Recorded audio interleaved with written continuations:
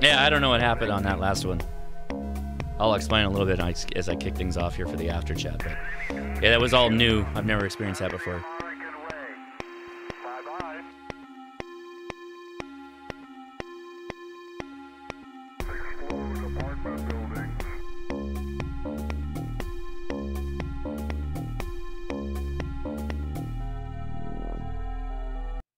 Oh yeah, absolutely. Absolutely a reboot of the PC. So it was really weird. I came back, I was going to show you in fact, we should just be able to like do that right now. Yeah, I was just going to show that the Merit Badge book, and I'll kind of wrap up a little bit my thoughts. This Merit Badge book is really, really cheap, and you can get them at scouting stores. You can just buy the ebook online. I think the link is in the description to Amazon for the ebook. If you took this book with what's written in it, and took your Gordon West book or you're studying on hamstudy.org, they really go well together because they're almost talking. They're talking about similar things, but they're not. They're talking about it from different viewpoints, different angles. Because if you think about it, a scout, somebody that's in scouting, they're not trying to be like the best ham radio operator. They're trying to get like a really wide swath of what the hell is even this thing, right? That's what they're trying to do. And so this Merit Badge book is actually really, really good for people that don't know much about radio at all. Like they're coming in to all of this just, like, I don't even know what all this is. So this book is great. Like it's actually really, really good. I would recommend you just buy this and give it to people along with the Gordon West book or, whatever. It's super cheap. I think they're like $6 or something like that. You can buy them online, I think. Anyway, that was the whole thing I was going to wrap up with. And then I was going to wrap up with a big, big, big thank you to the patrons. Thank you for all of your support. We really do support, or we really do appreciate your support to the channel.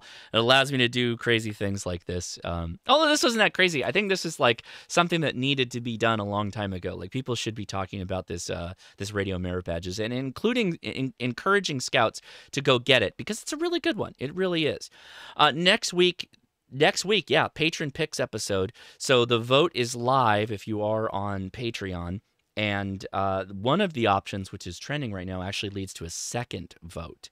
So that should be interesting if that ends up happening. So hopefully I can still switch scenes and everything. So far, so good. All right. We'll see. Never experienced that before. That was just a straight up fail on OBS's point. So, hey, this is the After Chat. Welcome to the After Chat.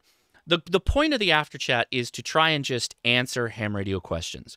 Not get picky about what they are, just try and help out. And it's not just me, although, yeah, I do answer a fair share of questions. We go to the Discord, and the Discord has just a ton of really, really smart hams on the Ham Radio Crash Course Discord. There is a link in this video description that will take you there. We use the voice and text chat under live-stream. If you scroll down the server towards the bottom, you'll see something that says live-stream, after chat, that kind of thing. You click on that, and we'll just take your questions live and do our best to answer your questions. Because ham radio is hard, particularly if you're starting out. We don't expect people are just going to like get it right out of the chute. There's no way. So that's what this is for. Our goal here is to help you get ham radio active and stay active. So I'm going to join the Discord right now, and let's see if I can do so, and hopefully you'll be able to hear all my friends on the Discord side. So 1 second. Yeah, that was a really wild explosion. Explosion. Not apartment building. Like There we go. Probably 3 feet each. Just try and get it as low as possible, Linda. Stand by your beds, he's here. Yeah, man. I'm here. It didn't fully explode, so we made it all the way. I had to do a restart, but we're back. Liberty gibbets. We're back live. Liberty gibbets. Very good. Well, thank you everybody for joining us on the after chat. If there was are you trying to wrap up an answer to a question? If you want to go ahead and do that, that's fine. Go ahead. Somebody. No, Rob was answering. Oh yeah. Oh yeah, but fair, just we can DM me. We can muck around with it later. Back to you, Josh. Okay, sounds good. Okay, very good. All right, well, so this is the proper after chat. We are now in the Discord. So if you join us on the Discord and you have questions, we want to answer them. So what we devote to the first part of the after chat is just saying, hey, if you're new here, like first timer, and you'd like to say hi, you don't have to have a question necessarily, but if you're a first timer and would like to say hi, and or you have a question, go ahead and come forward just like you would on a repeater. Give your call sign or your name, and we'll take you immediately. So anybody first timer wants to say hi or ask a question, come now.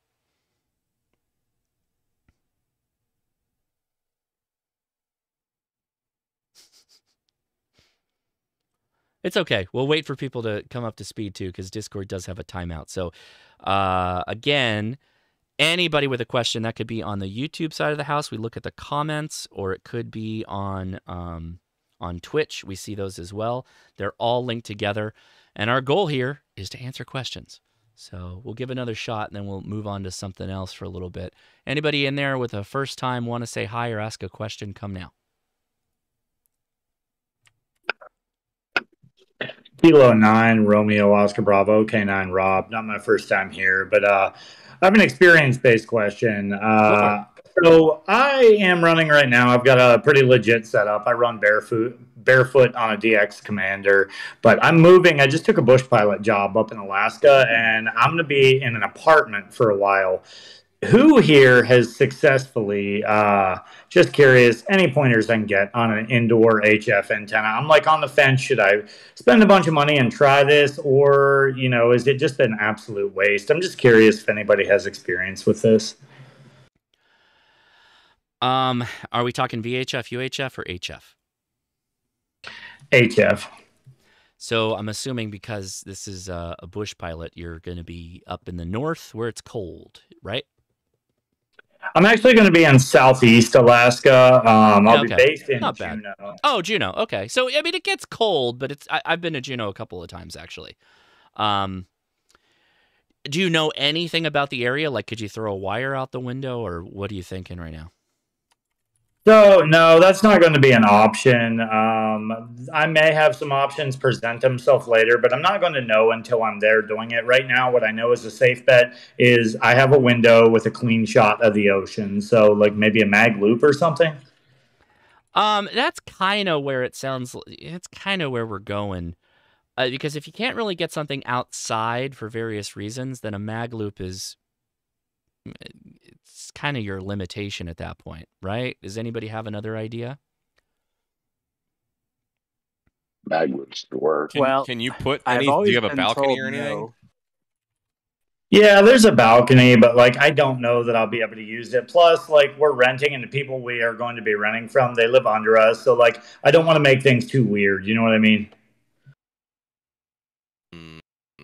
Start them off slow, but you could put a vertical like a Wolf River Coils or something, but yeah, you'd have some radials hanging down somewhere. So yeah, that's tough. You could just find some wire that's the same color as the side of the apartment. They won't see it. The other thing you could do is just have ham sticks and just get one of those little railing mount things. In fact, what am I thinking of? So they make a mount that will clamp onto the side of a trucker's mirror. And a lot of times the screws are long enough that they can go over a railing on a balcony. And then you can kind of, cant it a little bit so it doesn't hit the roof or anything like that. And then the radial system, you don't have to drop it down into your neighbor's area. You could just have it stretched out and make kind of a loop in the balcony area, and then just feed the coax into your house. If you had a window that you could feed the coax through with one of those window pass-through things like Diamond makes, then that would be even better, right? Yeah, I like those ideas. I really do. I don't think that I'll go for any of that. If I was going to do anything, I think it's going to be trying to run an indoor mag loop. I'm curious, like, has anybody went big on that? Like, I saw the chameleon one. It looks pretty nice. I will be really close to salt water, so that signal should bounce around pretty well. I'm just curious, has anybody tried the mag loop out the window thing? Yeah, so I did. mag loops are very portable, so they're really easy to pack with you. And obviously, Chameleon has that little compensator thing they call it, the power compensator, which I'm told it actually does a thing. It's not just a hunk of plastic that they hogged out.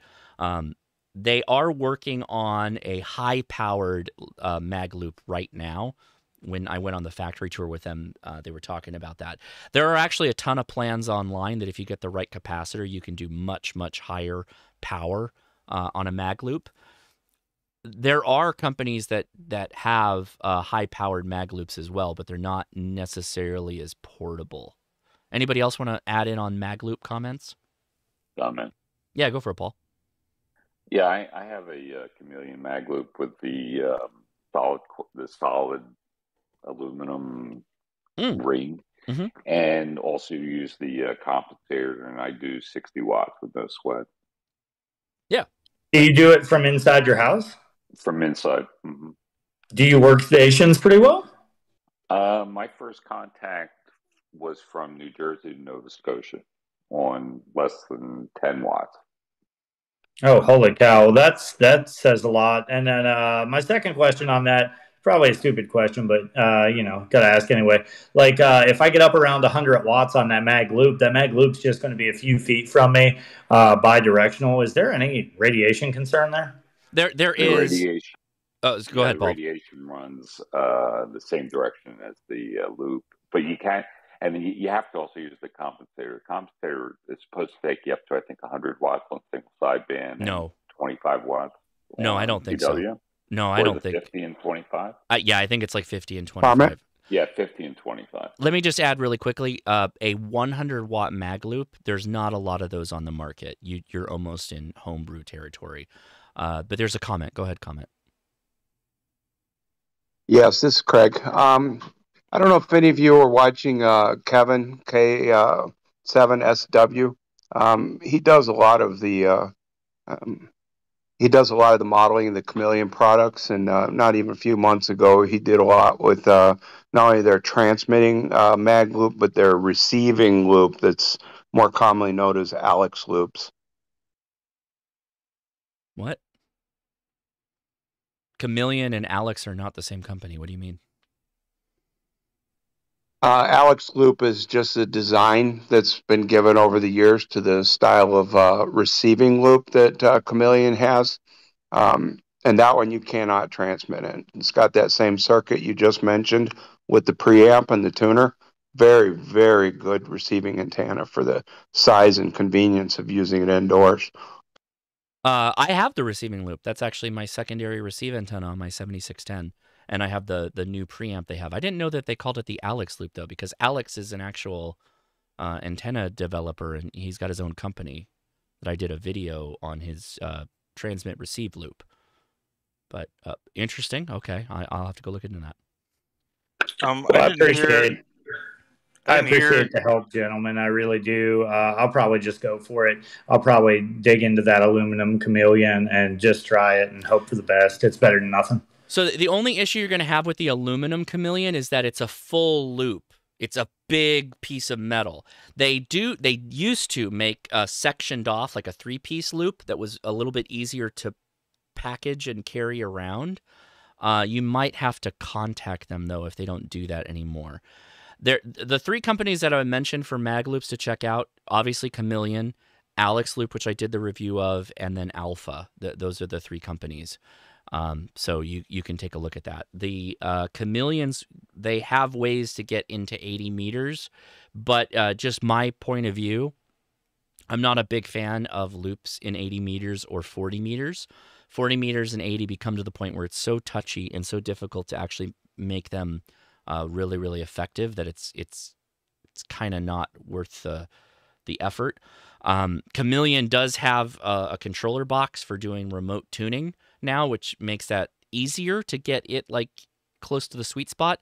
The problem with loops is they're really affected by anything metallic around them. Even a human body will change their tuning drastically. So if you're talking about putting it in the window of your apartment's largely made of metal and it's got wire in it and all that stuff, you may find that you're not able to really bring the SWR down, particularly on the lower frequencies for like 40 meters, et cetera, et cetera. So just keep that in mind.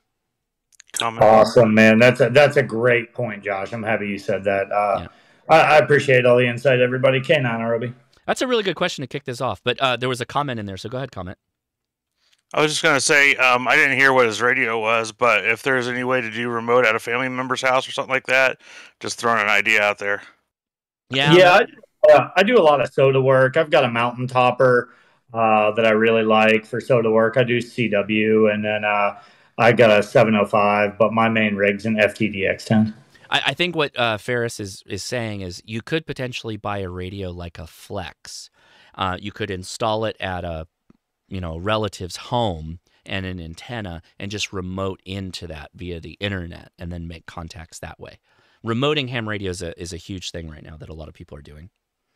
Yeah, I saw that. I was looking at that, the new SCU10 or whatever, the LAN connection for the FTDX10. That's an option too. Yeah. All right. Well, there you go. Okay, cool. Good question to kick this whole thing off. So hopefully you've broken the ice now, and 100 internets to you for breaking the ice. Anybody else in there would like to say hi or ask a question? Come now. Oh, man, we did it. We did it, guys. We've answered all the ham radio questions. I have a question. Paul, go for it. What are you taking for your cold? Whatever it is, I got it from Hamcation. I need my voice lower than it is. I didn't get it from Hamcation. I got it from my wife.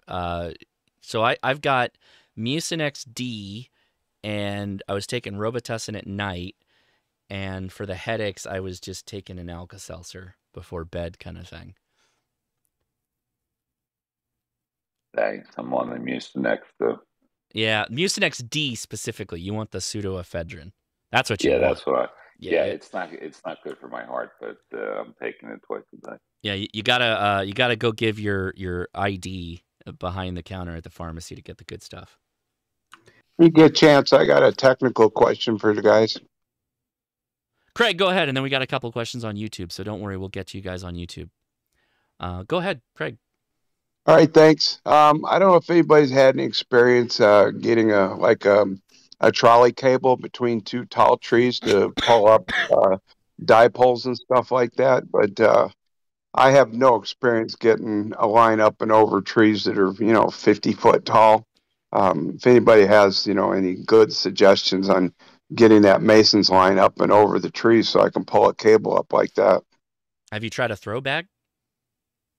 Throw bag? I would 20 years ago, but I'm pretty gimped up, definitely senior citizen now. Just as far as mechanical, I don't even think I can pull my bow back. Dumb question. Do you have a drone by chance? That was the final question. Does anybody know of any of those cheaper eBay drones that would be able to pull a mason's line up to 50? Now, if you don't have a drone, like buying a cheap one is probably not the way to step into that whole thing. They make slingshots that'll do it, that have an underslung like fishing line carrier, and then you just pull the line through that has your arborist line or whatnot. Potato gun. There's a potato gun launcher. Use a fishing pole. Fishing pole and a lead weight. High school, get a baseball guy. Fishing pole and a lead weight. That's a good idea. You'll easily do 50 feet if it's just a lead weight at the end. I was watching the guy who runs SOTA beams, and he actually throws it backwards, and it seemed to work much better than throwing it forwards. Yeah. So Mike, that was Mike, right? That's a really good point. Usually when you start someone out throwing arborist line, you do it almost like I would call it granny style, like how you teach a kid to roll a bowling ball. They just kind of, toss it with the two hands with their legs spread. Well, just imagine that, but turn with your back to the tree. and then throw it overhead behind you, and it'll actually go very far for someone that's never done it before. It's like a keg throw. That's an excellent idea. I wouldn't have dreamed that one up in a million years. Any tips on aiming with the over the head granny throw? Yeah, make sure that the tree is like directly behind you. And don't let there be a bunch of houses behind the tree. Yes. So that the overthrow is real. The overthrow is real. So or electrical lines. Mm-hmm. I'll post a picture of the offending pine tree. Yeah. If there's a lot of nothing around it, then you don't have a problem. But I've got too many houses for me to throw lines really, really high because I've made the mistake of hitting my neighbor's trees. I've gotten into my neighbor's trees and gotten stuff stuck in them, and that's not necessarily something you want to do. Any ball players around you? You know, high school kids play ball? Well, I've got that thing that Ferris has, or Ferris is talking about, the arborist big shot. Yeah, it's a huge, huge slingshot, and it's meant for those weights that you were talking about earlier. Oh, like the 12-ounce. Yeah, you put a 12-ounce weight in there and then shoot it with that, and it'll go up over 100 feet. I mean, that's always the thing too. You just get a kid to do it. That's an option. You need neighbors like Mike's neighbors. Have you seen Mike's videos? He puts stuff in his neighbors' trees all the time. Yeah, if you got permission, it's not a problem. But all right, very good. Well, thank you for the question. Appreciate that. Anybody else in there? Trees. If anybody wants to write a response, that would be awesome. Greg, whereabouts are you? I'm on the state line of Wisconsin and Illinois, about 20 minutes away from the dude. Oh, well, shoot. Why don't you just call up the dude and ask him to come out and throw the line? He'll make a video on it. Yeah. I absolutely will. They've got a pretty nice group of POTA guys that come up to the house there at Chain of Lakes. I'm really hoping now that my health is turning around that I can hook up with these guys. You know what would be funny is like I bet it would be an easy thing to do too. Is just meet up with them at like a POTA thing and like run radio with them or whatever and do the activation and just be like, hey guys, by the way, like I want to chase more POTA, but I'm having a hard time getting the line in the tree. I just can't really throw it, like I would want to get it high up. Can anybody take like 30 minutes, come by my house and just run that up into a tree so I can get a tow line set up? I bet you they'd come out, no problem. Or if there's anybody in the HRC CC community, you can ask them too, and ham help or anything like that. That would likely work too. So there was a question, what is the Discord? So the link is in the description. It's the Ham Radio Crash Course Discord. Our whole, basic purpose of being is to help people and get started in amateur radio and continue to grow. And we've got lots of other chat rooms too for all the interesting complexities of amateur radio. Okay, very good. Craig, I hope that helped you. All right, let me go back a step. We got Thank you guys. Yeah. Question. Did they fix the hair trigger power button on the new TNC4? We will find that out shortly. I have the new MobiLink TNC4 right here that we're going to open up in a little bit. So I am that's my most curious thing because that is the biggest downside of this device. Did you get any notification that it shipped, or did it just show up? Oh, no. I got notification last week that it shipped. Oh, okay. Yeah, I haven't gotten notification mine shipped. I've heard other guys on Facebook saying they're getting theirs, but... Is it spam filtered by chance? Yes, but I mean, I checked my... Oh, by the way, I just got my SARC track. It just hit the door. So, and the last I knew, it was in Germany, but the MobiLink, I haven't gotten any notifications, and yeah, I do check my spam. Okay. Let's see. We got a first timer question from Tim W. First timer KD7DDG. Tim Antenna question for HOA restriction. Looking to string an antenna under the eaves on the side of the house. I have the ability to put up a 40-meter off-center, and this is on Discord, so I'm gonna have to find where he wrote that. I think I lost it. Oh boy, I lost it in the mix of all the other stuff. Oh, there it is. Okay, long wire, 40-meter off-center fed or end-fed half wave or just long wire. The apex of the side of the house is 18 feet to the top of the roof and slopes on each side. Feed point would be somewhere along the 20-foot flat part, the coax. So I'm Tim, I don't see a question in there. There's a lot of statements about the reality. Here's the question I have is well, it's not a question, it's a statement too. Just go do it. Yeah, just go do it. Everything you said, run the wires around, get the feed point to where you need it, and try it. If you had a question of end fed, half wave, or off center fed, gosh, do we have K6 AirK? We do. I have not attempted Eve installation on an off center fed or an end fed half wave on an Eve. So I don't know if one is going to perform better than the other. Does anybody have thoughts on that? The HOA Ham did do a video on Eve install. I don't remember if it's an in-fed half wave or which one he put up. But he's HOA restricted too. I would hope so with a channel name like that.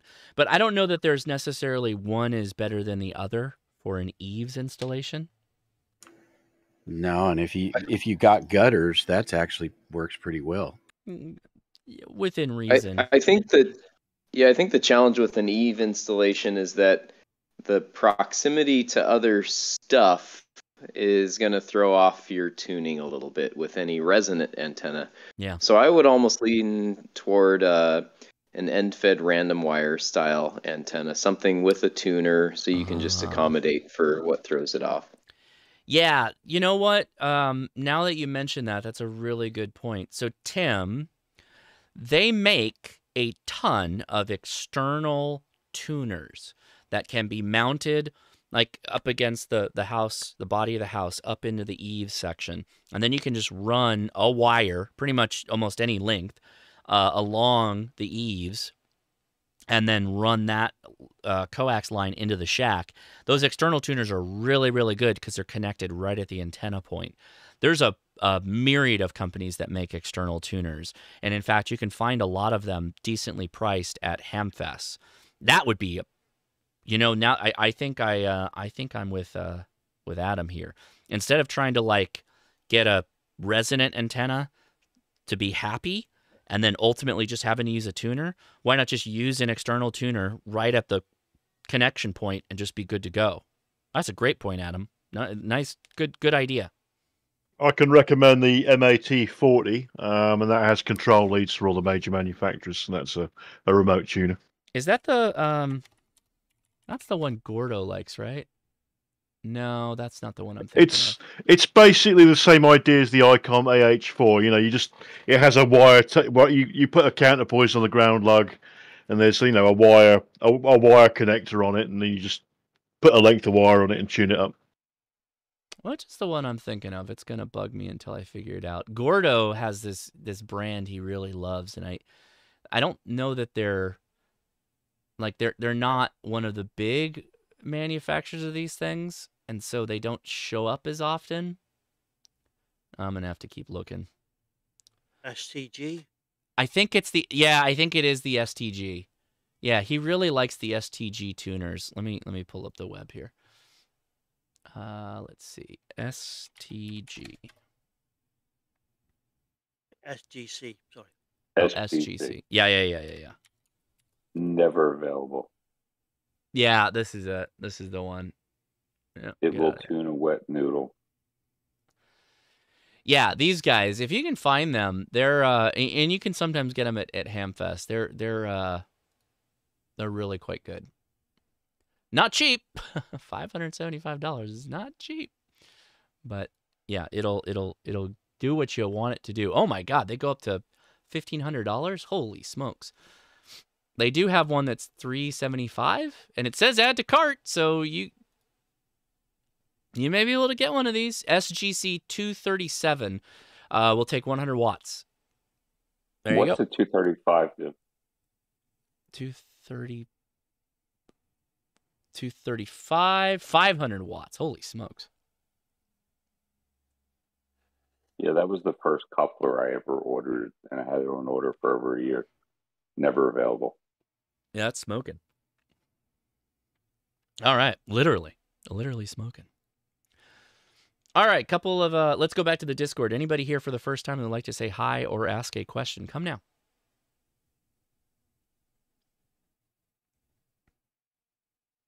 I love it. All of our questions are on the comment. Go ahead. Did you know that the mountaintop of the red one, I think it's the 4-band one, is now available again? Oh my goodness! Oh, we gotta. Only 100 available. It's already sold out. I was gonna say the fact you even mentioned it, it's gone. Oh no, it's order page paused. Oh no! I was only on there yesterday. They had some available this morning. They had like 12 left this morning when I checked, and then I checked like an hour ago, and they were sold out. Yeah, people are asking me all the time, like, "Oh, when's that available? You know, can you tell us when they're available?" I'm like, guys, you know how fast they sell out, and I have one, so I'm not like hard pressed to find one. So you've got to troll these websites. This is LNR Precision. If you want one of these radios, you have to watch their website. That's the only way to get them. Like the thing that sucks though with the 4B is that it's big. Well, relatively speaking, it's a lot bigger than the 3B, and it's a lot bigger than it needs to be, in my opinion. And the 5B is actually slightly smaller and has more desirable bands. It's got 15 and I think 17 on it, and the 4B is 20, 30, 40, 80. So I don't know. I personally, I'm not a big fan of the 4B. The 4B is bigger than the 5? Yeah, the 5B was actually a little bit smaller than the 4B. That's the first time I'm hearing that, because interesting. As I thought the 5B was the largest out of all of them from the images I saw, so I have to go back and look. Yeah, I'll have to see if I can find comparison photos. But from what I recall, the 5B is actually slightly smaller case size than the current 4B. So just as a comparison, I just grabbed my 4B, and you can see how much bigger it is next to the 3B. It is huge. It's huge. More flexing on the stream. I apologize. And the thing with it though, to me, is that it's like if you have the KX2 handy, the 4B really isn't much smaller than the KX2. It's getting pretty close to that kind of size. Yes. Yeah, I hear you. The 5B is nice too because you can just cram it with 13.8. It doesn't complain as opposed to the 3B. But I hear what you're saying. All right, question on the YouTube side. Question: I am an avid DX Commander user, so my next upgrade will be a beam. Now I have got a Mosley TA53 as a gift. I'm grateful for that. However, I get a mix of reviews for them. See, this is also a statement. It's not really a question. Does anybody have a TA53, a Mosley?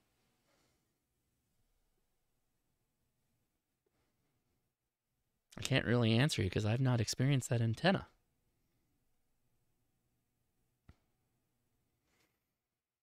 Nobody has one. All right. I think Chuck does, but that doesn't do us any good on the live stream. I worked a guy on Monday that was using a Mosley. How did he sound, Mike?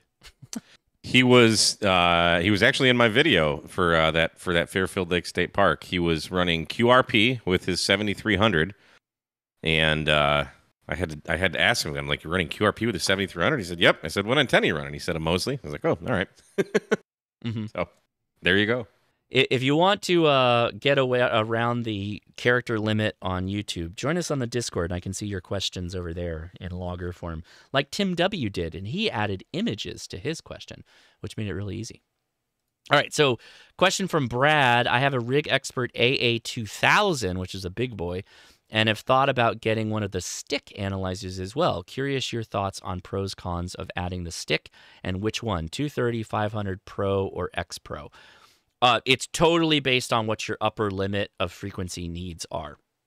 I think getting 70 centimeters in there is kind of the sweet spot, and you don't need to go higher than that. So that would be your Stick 500 or your Stick Pro. The X Pro, which is the new one that has been introduced, is just the Stick Pro with a higher frequency set. If you don't need those frequencies, at least you don't think you need those frequencies, at least for your portable antennas that you're going to be dragging out, then there's not a whole lot of reason to have that device. With that said, the sticks are probably more portable friendly than the AA2000 is. But I don't know. Do any of you guys use the AA2000 or that style of analyzer in a portable environment? Yeah. What's the issue with it? I have a 1400. Yeah, that's got a nice screen to use too. So yeah, and I don't know. I mean, I've also got a stick. I carry them both portable. It just it's just whichever one I can see when I'm walking out the door. Yeah. So I mean, a stick is a great deal, and of course, with the Bluetooth on it, you can use it with your phone.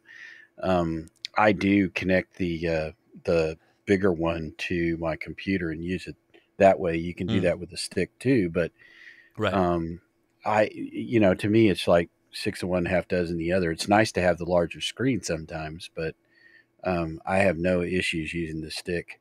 The stick has one thing, I think, when you're doing if you're going to sweep a DX commander or a multi-band antenna, you can hit that multi thing and it'll do the full sweep and then tell you where you're resident on ham bands, which is kind of fun. And that functionality is not really in the 1400 style analyzers. Yeah. Good point. We got a first timer question. And let's see, first time here from Tiki Cowboy in Florida. Tiki Cowboy. So like a tiki style, like a tiki bar, but also a cowboy in Florida. There's a lot going on there. That's a good one. Let's see. K4TXN had a question. I got to find it over on Discord because it's a longer one. Did you see the one from the guy in Anchorage, Alaska? I didn't. By the way, if you guys are on Discord, please try and get onto voice so you guys can just ask your questions because it's going to be a lot easier. He's on for me YouTube. To track. Oh, okay. But if you join us on Discord, you can just talk, and that helps me out a lot, and I appreciate being helped out. Okay, first timer, interesting solution for the apartment. The apartment question. I'm in an apartment, but my shack is in the truck. WinLink, FT8, whatever, FT891, FTM400, need to get something for the apartment. Well, oddly enough, it's easier to just like set up a station in your vehicle most of the time than try and set up in an apartment, believe it or not, because you can always just mount antennas on a vehicle, and they're pretty good ground planes, and you can drive somewhere where there's no RFI. The problem with apartments is there's RFI all over the place, and that's what, is always going to kill you.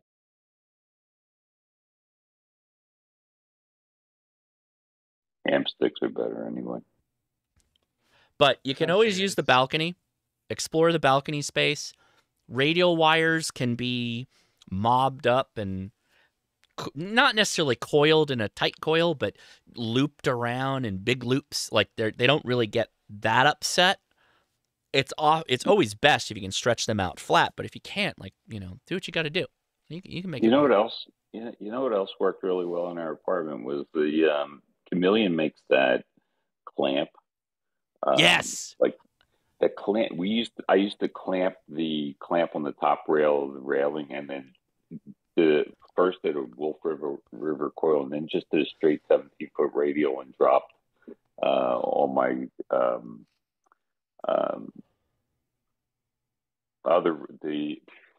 just got brain fart. dropped all the other wires straight down below to my neighbors, and used like 27 gauge wires so nobody could barely see it. But that worked really well. I've caught hell for for advertising that clamp. I like the clamp. I've used the clamp so many times, but it's not cheap. That clamp works great. It's not cheap though. It's not. It is not, but it's also really well made. Yeah, and the little clamp that sits on like a bench or something. That one. Yeah, it'll go on a bench or a railing, and it has the ground lug on the side, so you can just tap right into it with it. Yeah, those things are a bit pricey. I know if you go to the old CB store, they sell them. You could get the ones for the CBs and just repurpose them. Well, but you can angle it. Yeah, the advantage. Well, I'll go back one step. Go to a store that sells CB stuff, and there's a vice grip antenna clamp.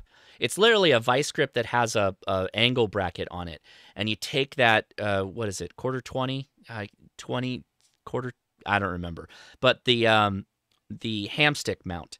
You can attach a hamstick mount to that angle iron, and you just vice grip that on the side of something metallic. There's your ground plane, basically, assuming you got a good metal to metal connection. Works great. You're talking about 3/8/24? That's it, 3/8/24. Thank you, Shane.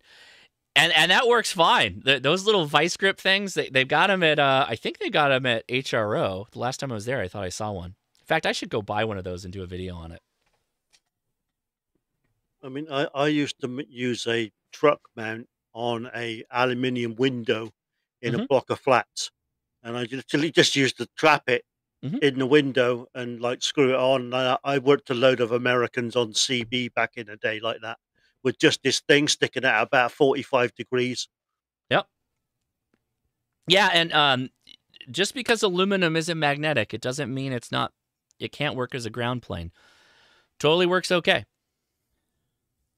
Jamscan, what's your question? Link in description, Josh, at, I don't know what the question is.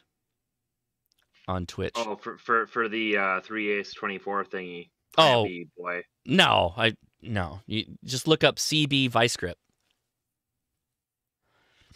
It's literally a cheap pair of vice grips with a small, like 2-inch plate welded on the side of it with a hole.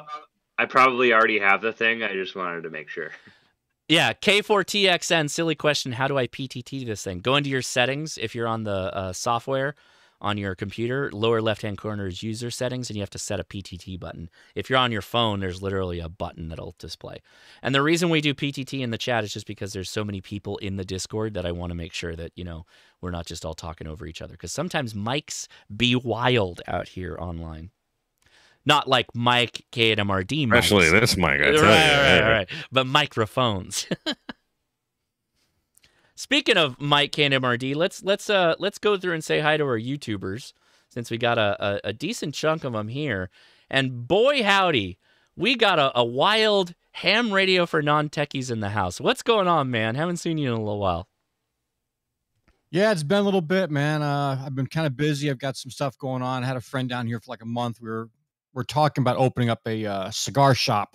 Ooh, good for you. I've been taking a lot of product photography and had to go get a whole bunch of camera equipment and kind of relearn the product photography world again. So it's been a hell of a ride. But yeah, I've been missing coming out here, man. I've been kind of jonesing for my my HRCC Saturday night fix. Well, I'm glad you made it. We of course missed you out here, but we knew you're up to fun stuff. So yeah, no big deal. We appreciate you coming back though. Oh yeah. It's been a blast. Yeah, I had a hog hunt I went on a couple weeks ago and did my 1 mile shot, so that was pretty cool. But now I'm trying to get back in the ham radio thing again. So I put another show out yesterday, and I think I got some good responses from it. And looking forward to making a whole lot more. Here's a video idea for you. What is the best ham radio to take on a hog hunt? Yeah, whichever one you don't mind dropping when they come That's right. after you. That's right. That you could potentially beat a hog off of you before it gores you with a radio. So a Motorola basically is what you're saying. Yeah. PRC 320. We were night hunting and we were going after hog, and there's also a bobcat out there. There's mountain lions. I heard a rumor that there might be brown bears coming up from Mexico because we're so far south. And so pretty much we didn't know if we were hunting them or if they were hunting us. Did you get any armadillo? No. Got 25 rabbits though. Oh wow. Holy smokes. If you never shot at a rabbit through a thermal scope with an AR-15, it's a hell of a thing. I was gonna ask you, what are you shooting at them with? Are you shooting them with a shotgun? But then you're talking about a boar hunt. I'm like, there's no way. They're okay. That's pretty interesting. Yeah, we had quite a plethora of hardware out there. A lot of our friends came out and brought all kinds of crazy stuff, but it was all around just a good time. We had ate a lot of food and just had a good time, just fellowship and talking and stuff like that. So, right on. All right. Let's see. Really quick, Marcel Off Access FPV. Guys, if you didn't know this, my channel has a playlist right at the top that says, "Are you new to ham radio? Start here." And it's not like a course you go 1 to N. You pull up the playlist and you scroll through it and you find something that's interesting to you and you watch it. And then that'll grow your knowledge in ham radio. That's my recommendation, how you approach that thing. All right, next down the list on the YouTubers scroll here, K6ARK. Adam, what are you up to, man? He might be getting dinner right now. Oh, there he is. Trying to get the mute button to work. No, I had a kind of a long work week and just relaxing this weekend and getting caught up on some stuff around the house. So kind of glad the storm didn't turn into what they were forecasting for down here, because I was a little bit worried about some flooding in the workshop that happens when we get multiple inches of rain in a short time frame. But all is well. Everything's dry and putting parts in baggies for kits. So yeah. We had a massive flood on the last big storm that hit. We had a drain on the roof that got filled with detritus from something, who knows. And so the water level filled up to a point where water found a way into the building and went through all the floors down to the basement. It was really gnarly. We were moving things like crazy, but yeah. Yeah, that's it. It's not fun getting water into all your stuff. So, no. Oh well. Particularly all your expensive racks, right, that are right underneath the water, of course, because that's how Murphy's Law works out. All right, so that's good for everybody that's following K6ARK and his awesome antennas and not just antennas, all the kits that he's doing. You can go to mention the website so people can follow you, and I'll pull it up as well. Just K6ARK, what? Yeah, just K6ARK.com. That's my website. That's got links to my stuff on Amazon, which is pretty much all sold out right now. But there are QRP male and female kits inbound, and I should have 100-watt kits inbound next week. So they should be back up in the relatively near future until those sell out again. and the big one that a lot of people have been talking about is the mic kit. So for all of you guys that have the USDX or it's a USDX, right? What am I thinking of? Right? Yeah, the true SDX or the USDX. It'll work with all of them. The true SDX doesn't have like an external mic. You can use the internal mic on the radio, which is not great, but it works fine. He made a kit, which is a really nice little inexpensive kit to add a mic to that. And you can basically wire it however you want. If you want to do it for a KX2 or KX3, you can do that. If you want to do true SDX or USDX, you can do that too. And it's a cool little microphone kit for you guys. So keep an eye on K6ARK.com, and there you go. Right on. So the other thing you'll find on there is a link to my printables page, and that microphone and all the items in the kit are listed on printables. So if you have a 3D printer and want to make your own, you can just make your own. And to make just one of them, it'll cost you a bit more than buying the kit. But if you want to make 3, 4, 5 of them for yourself and your friends, you could do so for a cheaper price there. It'll cost you less to make a batch of them if that's what you're interested in. It might just be on my end, but I'm clicking the print your own button and it's not taking me anywhere. Oh, interesting. Well, if you just search my call sign on printables, that'll get you there. Okay. Yeah, he's got a bunch of prints that he makes available. So yeah, the other thing you can do the menu at the top of the page there's the 3D prints and PCBs, and that'll take you over. That's got a link to printables. So that one at least does work. I'll fix the other. So let's just give a shout out to Adam here. Yes, he makes the kits available for those of you that don't want to go through the process, but if you just want to print your own, he supports that. So that's a real real cool ham radio operator right there. So even if you can print your own, maybe buy a kit or two for Adam, from Adam on Amazon. And I've gotten feedback on your wire winder from multiple people. They absolutely love your wire winder design. They think it is like exactly what we needed. So nicely done, Adam. Thank you. And to kind of emphasize that, I got some good feedback from the Soda Geeks on the Soda Slack group on wire winders, and you can see my original one up in the top right corner there, the wireframe version anyway. Yeah. And one thing you'll notice about those two winders side by side is that the legs on the newer version are much less steep and have kind of a shallower angle, which makes the wire slide right off of that thing. And it's just much easier to deploy, and really not hardly any bigger, but it still holds, the 40 meter half wave wire. Indeed.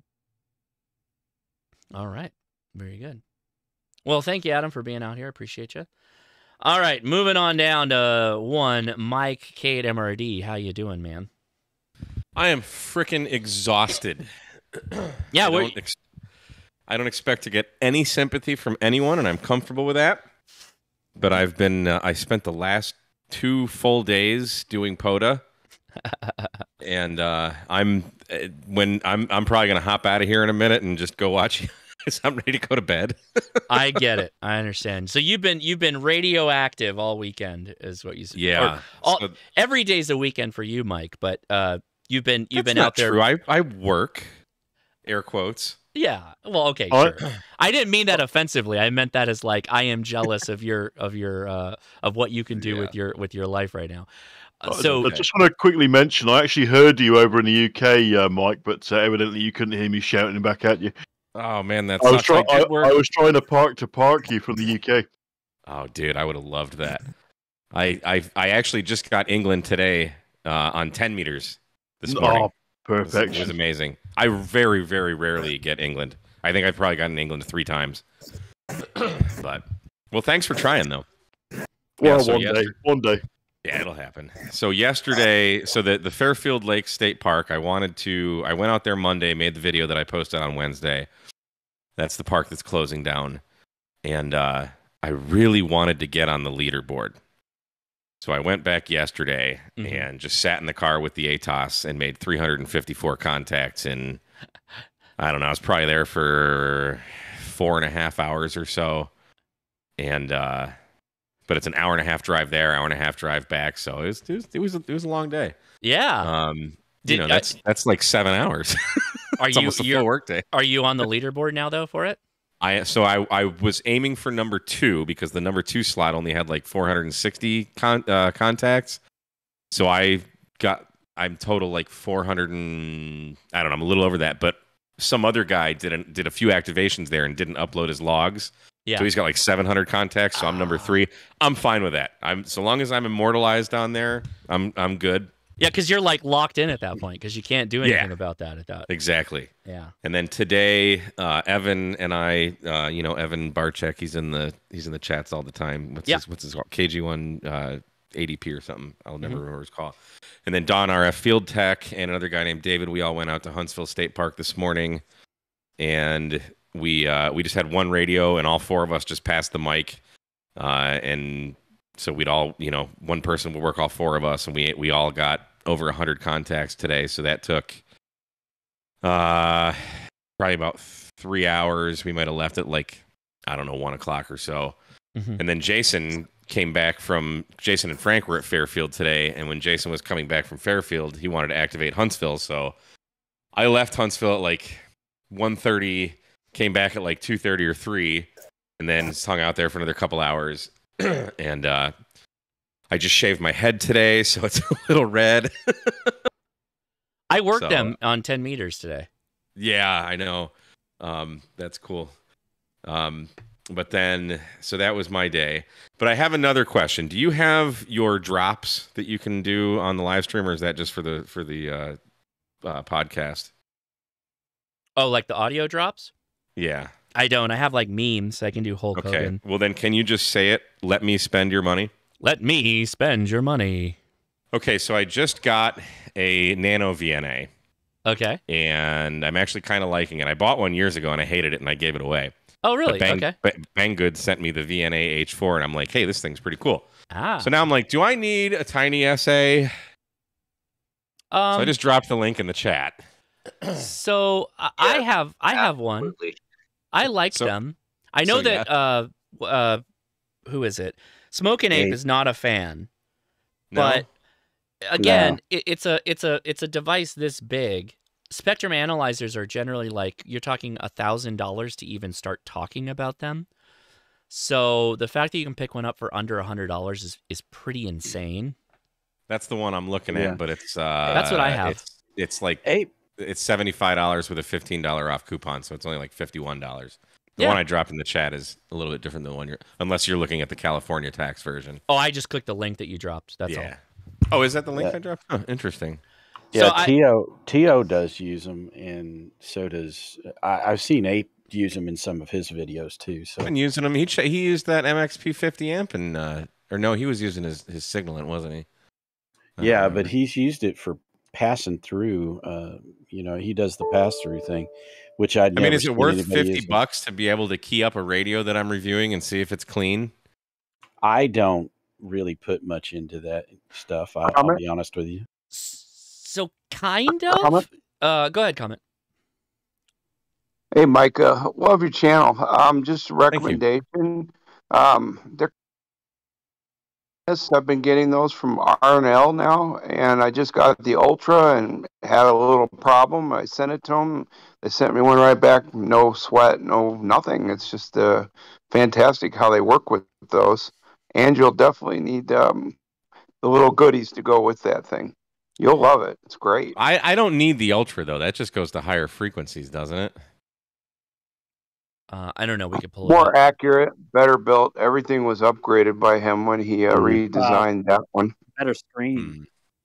Yeah, and R&L doesn't charge Texas state sales tax either. Well, the one I'm looking at is like $50. That's still $50 plus tax. No, it's on Amazon. I don't care. All right, so we're gonna pull up. Which one is it on R&L? I found a Tiny SA. Tiny SA Ultra. Yeah, that's $130, and it's out of stock. Son of a. Yeah, 120. Yeah, $130. Okay, so here's what I'll say about this, and Mike, take this with a grain of salt. If you're doing like HT testing for like spurious emissions and whatnot, you're gonna have to throw an attenuator on the front of that thing anyway to go into the SA, which I have, and I've done these videos. They are somewhat susceptible to background RFI. Like if you're in a noisy environment, they are like affected. My house. Right. They are affected by that. You will have to always calibrate the unit using the open, short, and through. With whatever line you're going to use all in the mix. That's just kind of like what you have to do when you use a calibrated tool like that. But it gives you a good frame of reference, right? Because it's not like testing a VHF UHF antenna where you don't know where the ground plane is. If you use that as the baseline and you test all of them against the baseline, then you get at least a go no go kind of test out of it, which for $50 ain't bad from my point of view. Does the SA require that kind of calibration? I thought. Oh no, the SA doesn't. The Nano VNA does. Yeah, you're right. Yeah, I've already got the Nano VNA. I'm talking about the Spectrum Analyzer. Yeah, you're right. Like, you're right. I'm just thinking that'd be a nice thing you to might have. want to know. Go ahead, Mike. For the stuff you do and I do, I just plug in the antenna and I use it as my noise sniffer, my remote everything. I mean, it'll scan the entire spectrum of transmitting things and noisemakers, and you don't even have to hook a line into it. That's another good point I didn't get to, is that you can use it as an RFI sniffer, if you didn't know that, Mike. Yeah, I know. I'm not so concerned about that. I literally just want to see, like, how dirty radios are. Yeah, no, it's fine. It's not going to be the most accurate tool in the arsenal and compared to like a proper bench SA, but it's like I wouldn't expect it to be. Yeah, you're going to spend like $1,500 for a decent one. So no, I'm not. Right. So it's like $50. Why not? Well, so it's like a Bofang is going to get you on the air, and it's a halfway decent radio, right? And Yeah. I would kind of expect this to be. I would know going into this that it's not this high precision instrument, right? But it's like a My First Sony type of right. Yeah. Or it's a $60 laptop of spectrum analyzer. It's the Fisher Price of essays. Yeah, is what you're rolling into. Yeah. Which there's nothing wrong with that. But it works well enough to absolutely. Jim and Abe do those videos all the time, but I mean, who really cares? Well, YouTube commenters care, but we, that's like okay. They're going to comment on how crappy your spectrum analyzer is. Right, exactly. You guys know who W2AEW is? Yeah, work for Textronics. He loves those things, and he's I've learned everything from him over the years. Just fantastic resource, and he likes them. Oh, okay. There you go. Well, I'm sold. Buy now.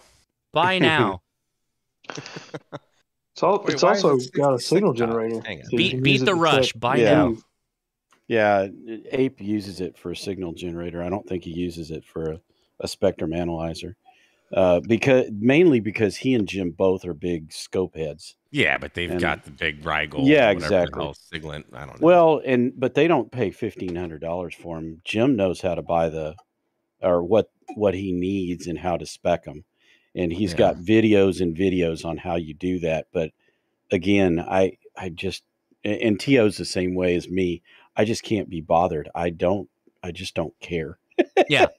Well, sometimes the Ape has some hot takes, which for him, they work fine because he's a man of impeccable standards. So I don't question that. But 5 gold medals. That's right. 5 gold medals, man. You can't argue with that. You can't argue with that.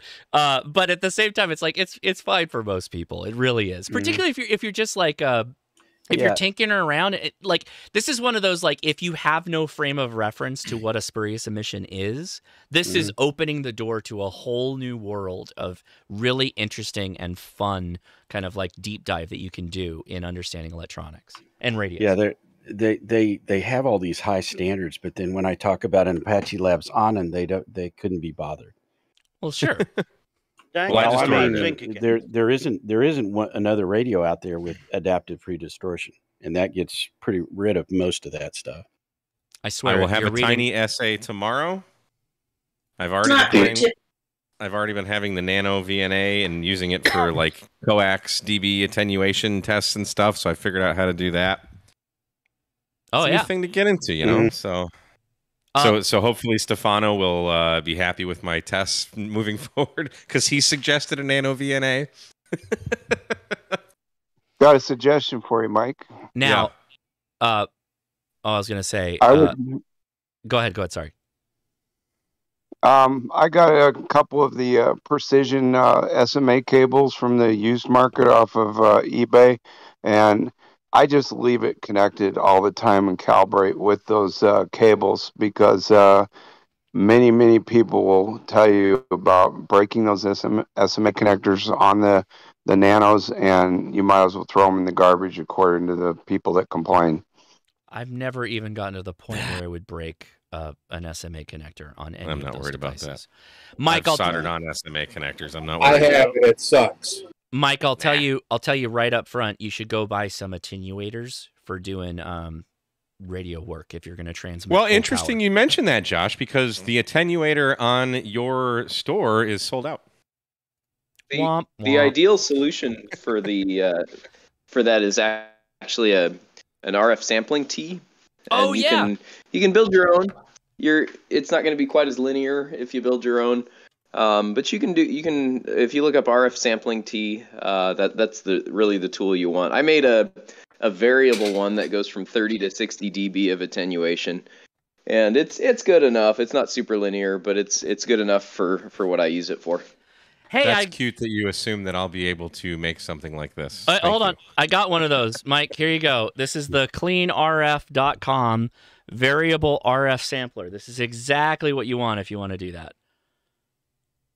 They're very simple devices, really. That is the boy. From construction. Cleanrf.com. Variable Can I RF send you an sampler. email for instructions, Adam? They're also called ISO keys. But yeah, no, Adam And is what does that 100% do? correct. So it allows you to kind of like tee off the test device that you're going to connect, right?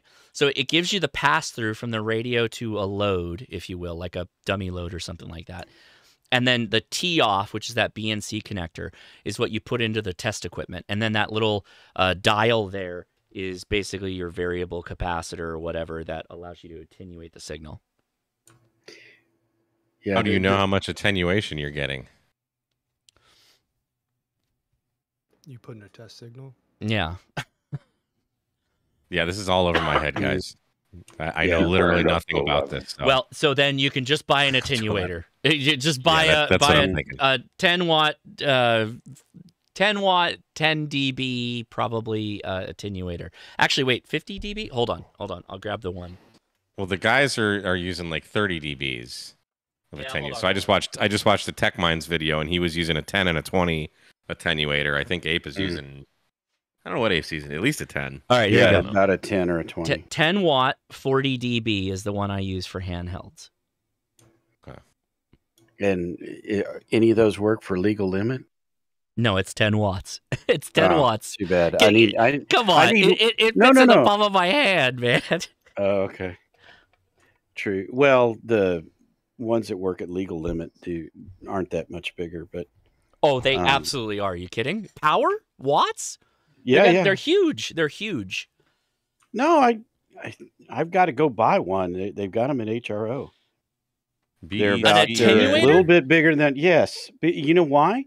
Because I've got to run the back of the power out of my or split out the power out of the amplifier back into the radio. Now, why would you? Jim had a dummy load that they had an attenuator off. How many dBs does it attenuate though? 60 to 75 dB.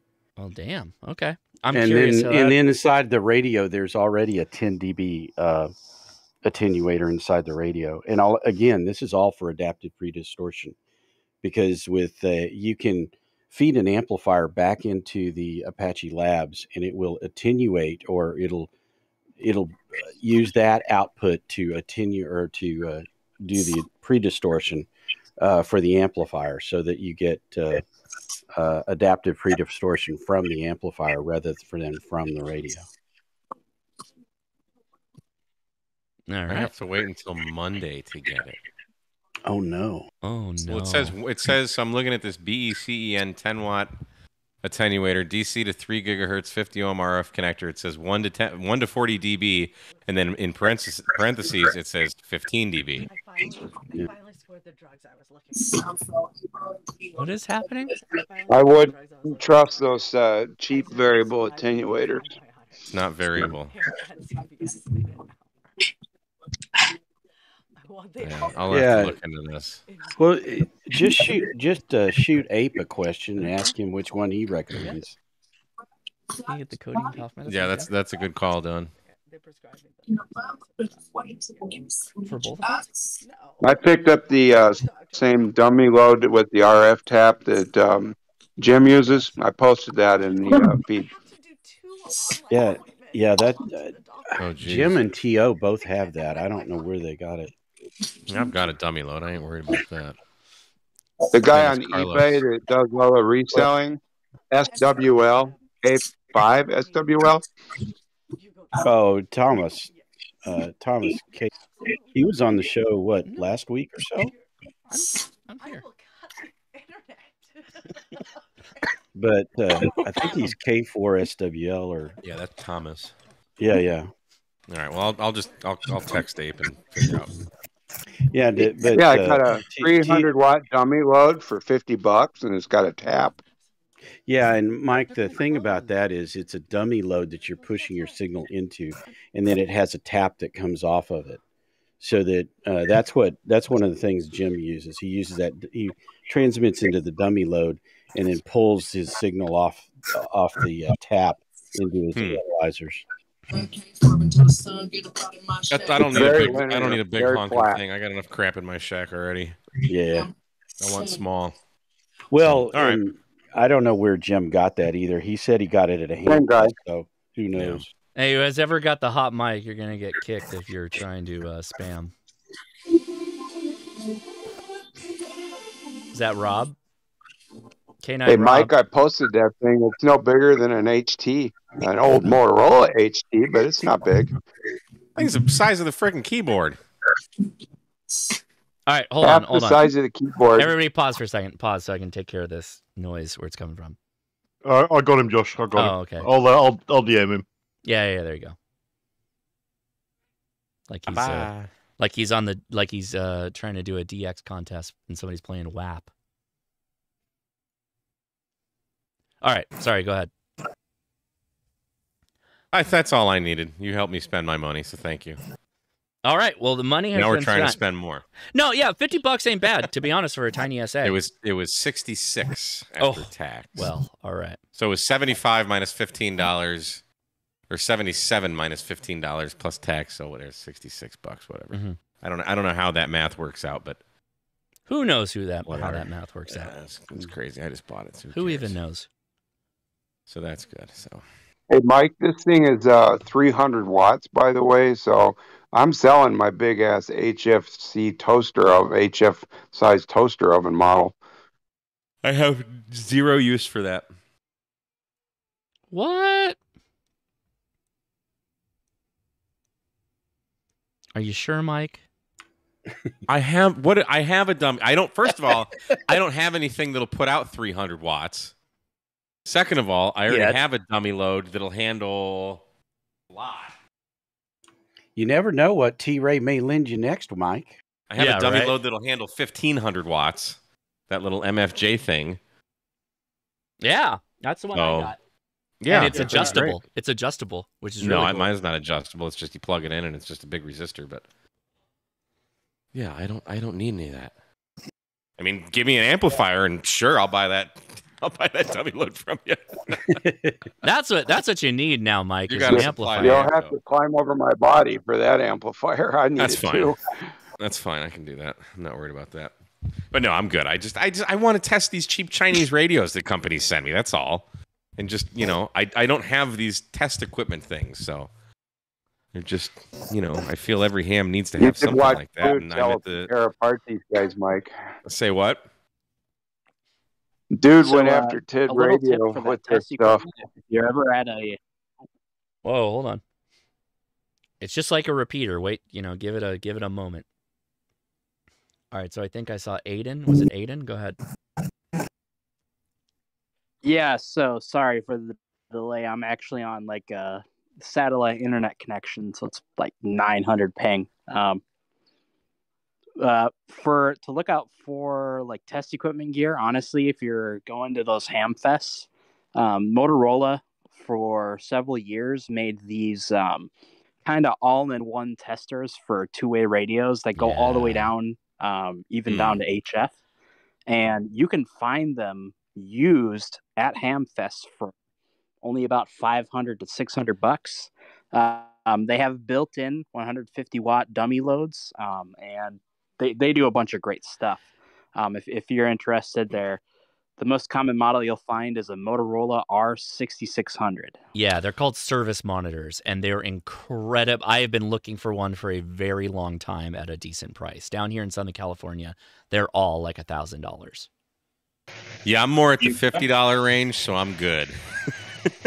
But thank you. As long as you don't cook it, Mike, it'll serve you well, brother. I promise you. I'll send you mine if you boil it.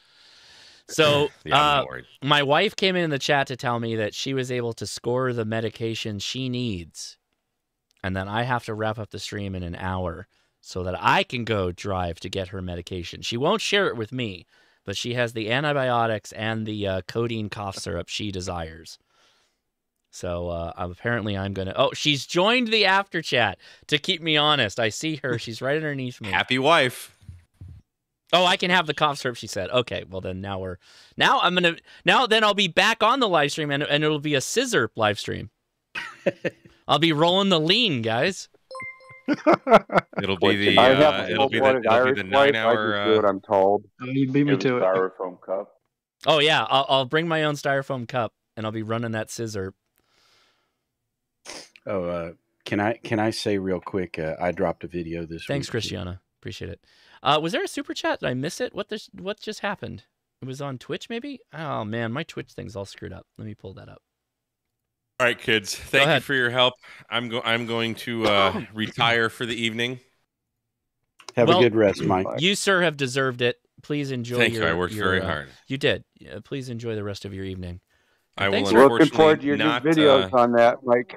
I will. I will most likely not be joining you next week, as it is the Houston Ham Fest. So we will be doing all things Ham Fest. Oh, when is that? Is that this weekend? That would be. It starts next Friday and Saturday. Yeah. Wow. Well, have fun. We will. Yeah. Jason's coming down. Yeah. Scott's coming out. We're gonna do some barbecuing and drinking, and I'm not sure how we're gonna barbecue if there's a Ham Fest all day, but I think we're gonna do some steaks. We're gonna probably go back to Scott's house and there he is. Yeah. The Saturday Ham Fest, it ends at like 3:00 because old people. So we'll have plenty of time to barbecue at the house, and maybe we'll jump on a live stream and just do like a live stream from the backyard or something. Oh yeah, you got a live stream. Yeah, there you go. Could do that. All right. Well, hail Satan. Until next time. Take it easy, man. Mike. Later. All right, so I got the Twitch thing sorted out. So anyway, if you send me a super chat or something along those lines, other than Christiana's there, thank you so much. I appreciate it. If you'd like to ping me, that's acceptable too. And I apologize for not seeing it the way it popped off. I don't know why it was all funky with the weird font, but hey, there you go. All right, let's go back to the to the beginning here, if you will. Is there anybody in the chat, now that we got people sorted out with PTTs? I got a couple of messages on folks who are trying to get set up there. Anybody with a first time on the Discord that would like to say hi, or a ham radio question, and they'll just open it up to everybody. You don't have to be a first timer. Can I pitch my video? You can, but hold on. Let's see if there's any takers, but we'll definitely get yours in there. So anybody here who has a ham radio question or just wants to say hi, go ahead. K4TXN coming on Discord the first time ever here in Huntsville, Texas. Yeah, all right. We got you, bud. We got you. We hear you. Go for it, man. All right, yeah. First time in. Good to be in here for the first time. It's new to the Discord. Doing everything in the mobile is actually awesome. I don't do much in the apartment at all, but well, I got 7:30. I'm stumbling over myself here. Just got my first glass of scotch going, so. Have a good evening, everybody. K4TXN.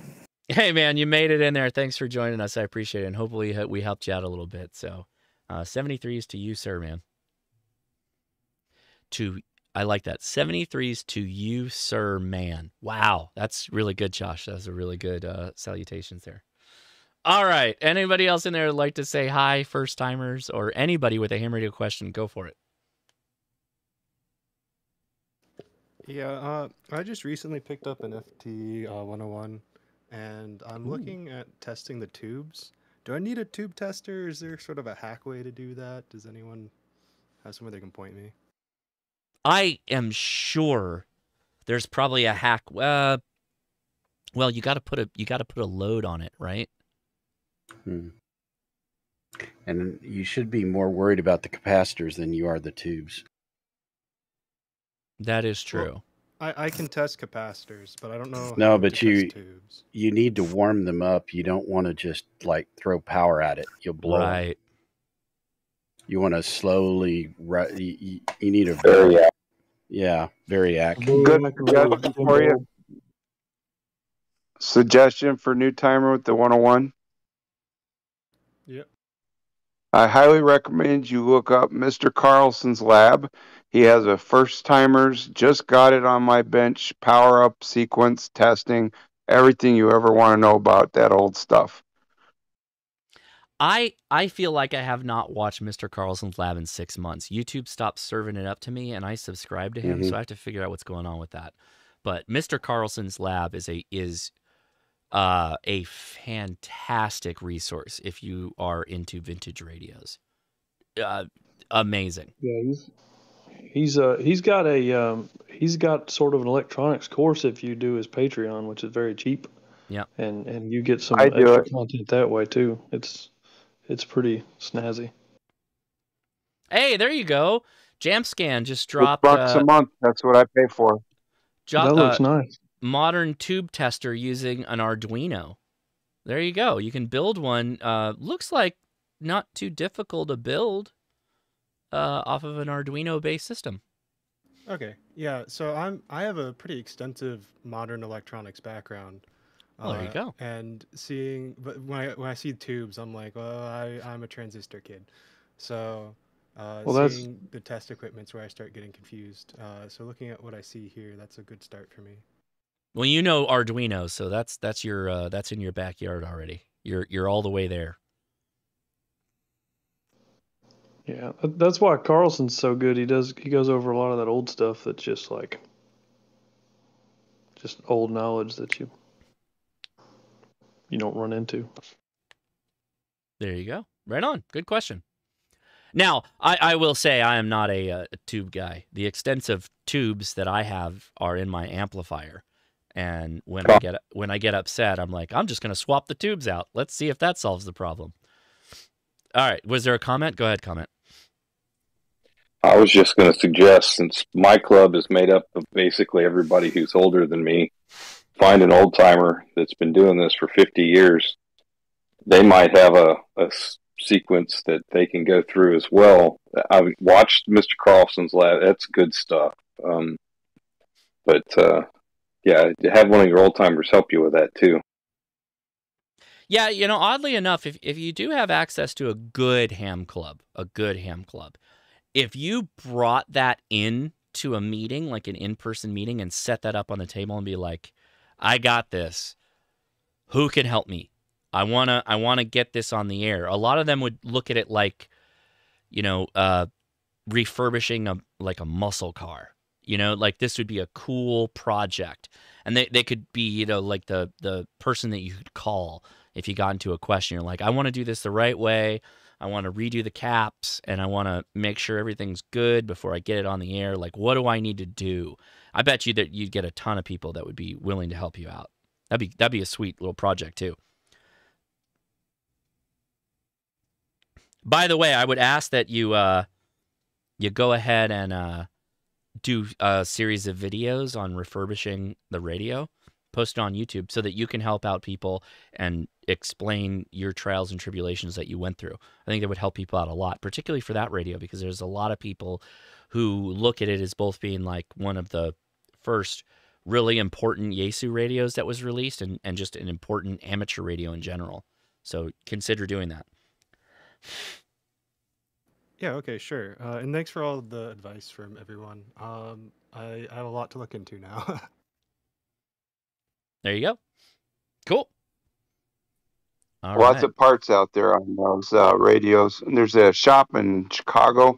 If you send me a DM, I'll look up his address. He's got hundreds of those sitting on the shelves for scrap. Yeah, okay, so here's an interesting as a guy who grew up as kind of like a car guy. One of the reasons why my first car was a 1967 Mustang was because parts are available everywhere. You could get old vintage parts, you could get new old stock, you can get remanufacturers, all that stuff. In the term of like radio, if you wanted like a vintage radio, the FT101 is or is it FT100? I could be wrong. That's 101. That's like a really good example of like a Ford Mustang, 60s era car. There's a lot of parts available. There's a lot of people who have old parts that they stockpiled. And you can still learn a lot because there's a lot of documentation online for it. So that's a good platform if you wanted to get into like boat anchors and stuff like that, or vintage radios. You could start there and you could have a pretty good time. That's precisely why I picked it up. Yeah, good for you. Because you can, all the boards pretty much come out and are easy to test and everything, and it's very open and exposed and easy to work on. Not my 101D. No, not your 101D. No, that's what I find funny when you say 101. They have the old 101s, which are great radios and exactly what you talk about, and then they have the 101D, which actually is a callback to the original 101s, but Yeah, those I would not open up and even begin to try to work on them. So interestingly enough, that's so the new 101, the 101Ds, right? Or the 101M, I guess. D. That, well, they have two MP. models though. MP. MP. So that radio is literally a callback to the 101. And so Yaesu to put the same call sign, if you will, on that radio means they're putting a whole lot behind it, in that it is a important radio in their lineup of radios. So that says a lot for the company, you know, giving it the thumbs up. Yeah, and I'm setting off the fire alarm apparently. I just saw that. Excellent. Gotta love that. 40 meters is such a pain for me at the house. Gotta love the FT8. So I dialed back the power. So if you were trying to make a contact with me. Were you running power tonight on SSB? No. That was boy, you were strong in Texas. But see, that's the difference between 40 meters dipole like I'm running right now versus on a beam. Yeah, but just think what you'd get when you run power on a beam. Dude, I kill it. Like, so the 40 meter dipole and the 30 meter dipole on the Step IR is fine. It's not great because it's folded. It's a folded dipole. So you get some weird complexities in the antenna when it's on the air. And it's not nearly as high as it needs to be. But on 20 meters, it's at like the perfect height. It's fine. No, not perfect. I could do with an extra 20 feet or so. But I swear, when I tune that thing up on 10 meters, I kill it. I slay. And if I turn the amp on, nobody's touching me. It's that good. This antenna is fantastic. I cannot say enough about this antenna. In fact, there's another video coming on this antenna. It's my post-COVID antenna review of the Step IR. Now that I've had it a couple of years. Nice. You were a good 5-6 into Northern New York tonight, Josh. Oh yeah, no, it gets out when it's on the beam. When it's 20 and lower, or 20 and higher, I should say, higher frequency. It just kills. On 10 meters, this antenna is just awesome. It's great. And that is what, a 3-element or a 2-element? 3-element. 3-element. Yeah. Yeah. I almost went with the 2-element, and I was like, on my lot, the Step IR guys knew exactly what they were doing. I'm like, listen, I got a hex beam, and I want some better performance out of it, and I'm thinking about the urban beam, blah blah blah, all that stuff. And they're like, yeah, the urban beams, it would probably be a little bit better performing for you, but if you think about it, an urban beam is really just a hex beam when you get down to it. It's about 6 dB gain. It's a 2-element Yagi kind of thing. He's like, have you thought about the 3-element? That'll be a big step up for you. And I was like, you son of a bitch, you got me. And that's really what it was. It was them saying that the urban beam doesn't really add much gain. It just it functions very much like a 2-element Yagi, so it's kind of like a hex beam, which is good. There's nothing wrong with that. But if you add that 3rd element, huh? You add and Please don't say that word. Mommy's still listening. What word? What word? That bad word. I didn't say a bad word. Close the door. Oh my god, my kids are auditing the live stream. The 3rd element really does add something. Now, I guess so. Here's the really fun thing. If you go to the 5th element, then you really have something, because then that's when you can do like Lilu Dallas multipass with your antenna. Is that the $8,000 Step IR? Yeah, I think they only do like 4 elements, but yeah, the 5th element was kind of a joke, but Yeah, I've seen a couple of those driving around here in Texas, the big ones, and yeah, I just Jam Scan. Are you kidding me? I'm never gonna have one of those. What? Christiana, thank you so much for the super chat. You don't get the multipass joke? That was a joke, man. Don't make me explain the joke. I won't explain the joke. If you don't understand the joke, then I'm sorry. Yeah. Well, that that's why I get so frustrated with those guys in trying to get over those guys in the East Coast getting into Europe, because even on 10 meters they're running a kilowatt or more into a 6 or 7 element beam pointed right at Europe, and it's like, no, I'm not going to beat those guys. And then if you're not working them, then the guys in Europe are going 6 and 7 calls only, 6 and 7 calls only. It's like, well, okay, so what chance do I have? Let's talk about that for a second. So you heard on the live stream where it was just a cacophony of noise on that pileup.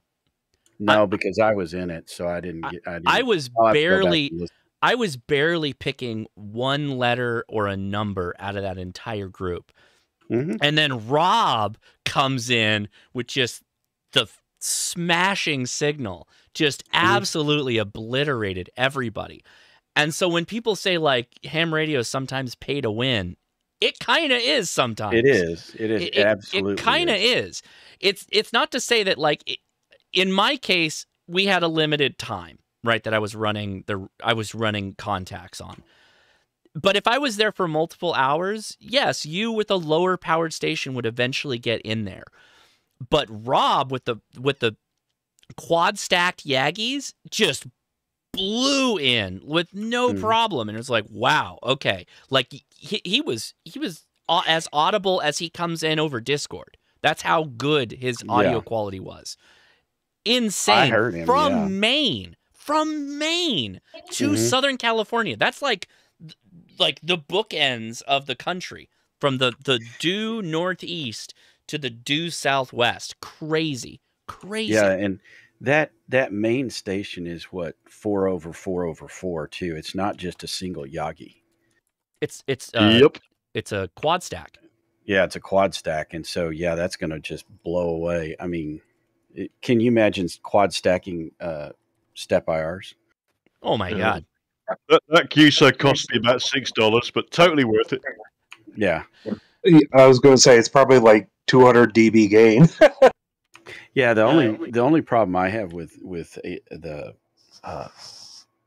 the ham radio remote thing is that you have to pay by the month whether you use it or not, and I don't see the point. I really don't want to pay for those stations anyway. They do it by the month, so you can pay for a month and then not pay for the rest of the year. I use it sporadically, and I pay the 1 month subscription, use it for a bit, and then might not use it for 3 or 4 months.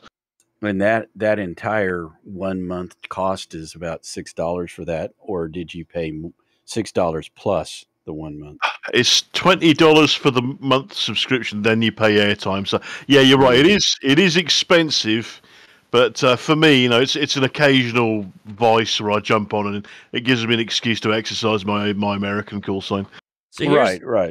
Here's what I would do if I had a superstation that I was going to do a remote ham radio thing. Rollover minutes. That's what I would do. Yeah, and he doesn't do that, but I mean it's his thing. No, I'm joking. You remember like cell phone companies are like, oh yeah, no, the minutes are really expensive. Then Singular hits the market and they're like, rollover minutes. How's that sound? I still have rollover. Hell yeah, dude. Rollover minutes were the jam.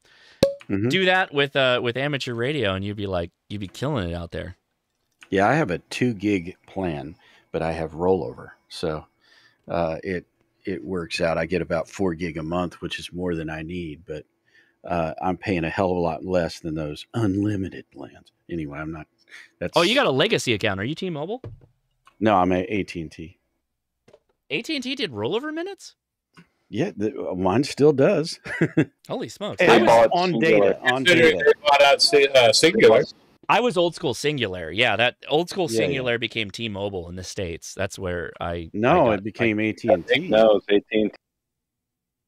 Singular became AT&T because you're right. I am a Singular right. customer. I originally had Singular. Too. Yeah, and now I'm AT&T. I've never left. I probably had this cell account for over 20 years.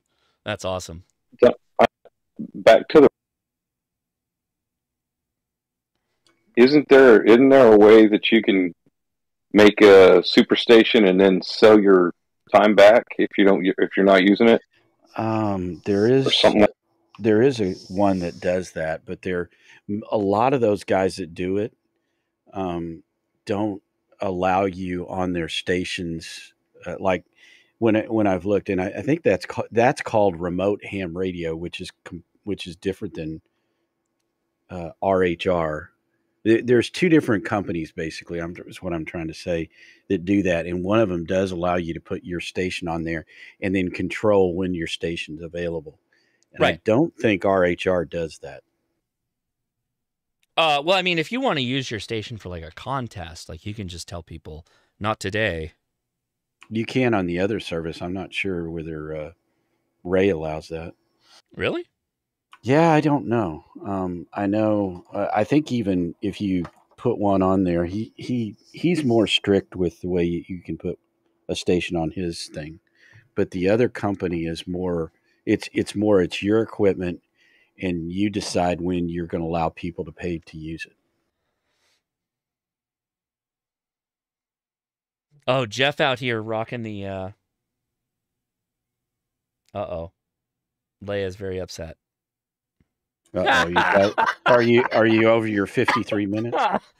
Leia is very upset. Leia, would you like to hop in the live stream and tell everybody what just happened to your situation? So I told her, I'm like, CVS has got to be like pretty much closed at this point. It's almost 8 o'clock. And she's like, no, they close at like 10. And I'm like, okay, I'll go pick up your pills. And then I text her, I'm like, when does the pharmacy close? And she's like, I just called and it's closed. Do your stupid stream. Oh, no. So we're good, boys. We're off the hook. You're on the I know where Josh is sleeping tonight. Wait. Let me first say, she went and got all these really fantastic prescriptions, and I'm assuming she would share with me, although that's probably not what you're supposed to do, but it's okay. No.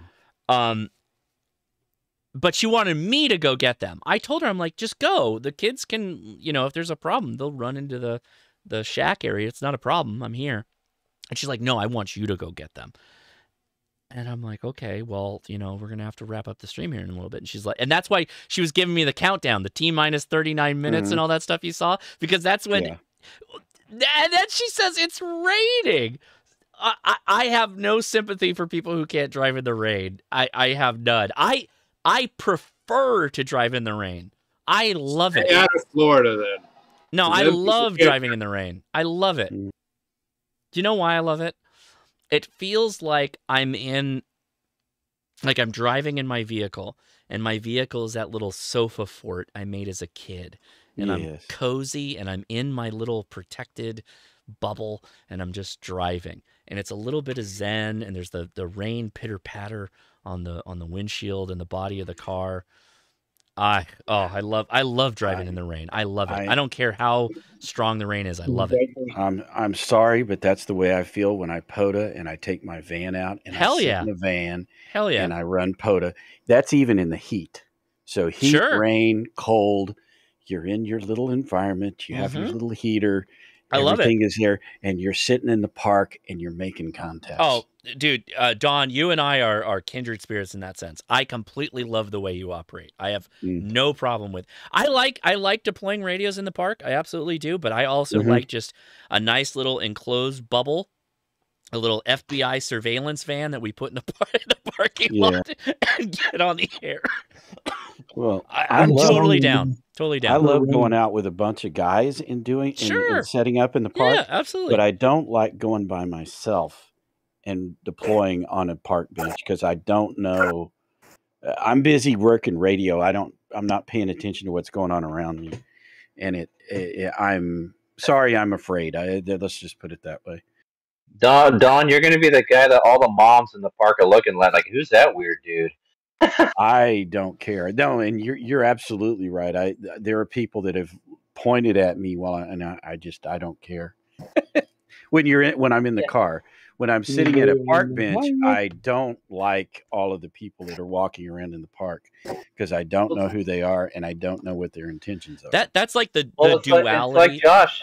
Yeah, go ahead. It's like Josh when he got the sheriffs called on him at his local park. Yeah. It's the duality of my mind. Like I both want to simultaneously be in the public, so people come up and ask me questions. I love that, but at the same time, I like the comfort of just activating inside your car and just being done with it and moving on, and then like we're done, we're all good. Like that's like I love that. I love that there are two, and it's okay. It could be a public day, and it could be a quiet in your van day. There's nothing wrong with that. And that quiet in your van day could be every one of your days. There's nothing wrong with that. Well, and you know, I've talked about this before, but I'm setting my van up to be like a little mini camper. I've been watching all those videos about taking a minivan and making it into a stealth camper.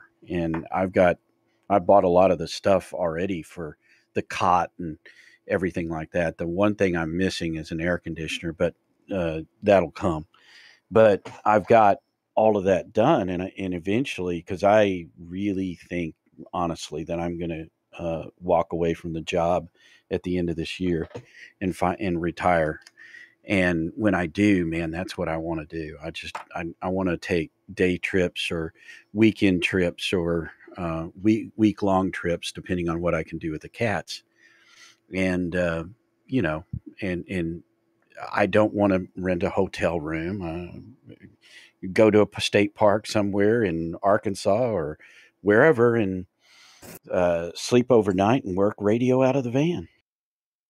I like it.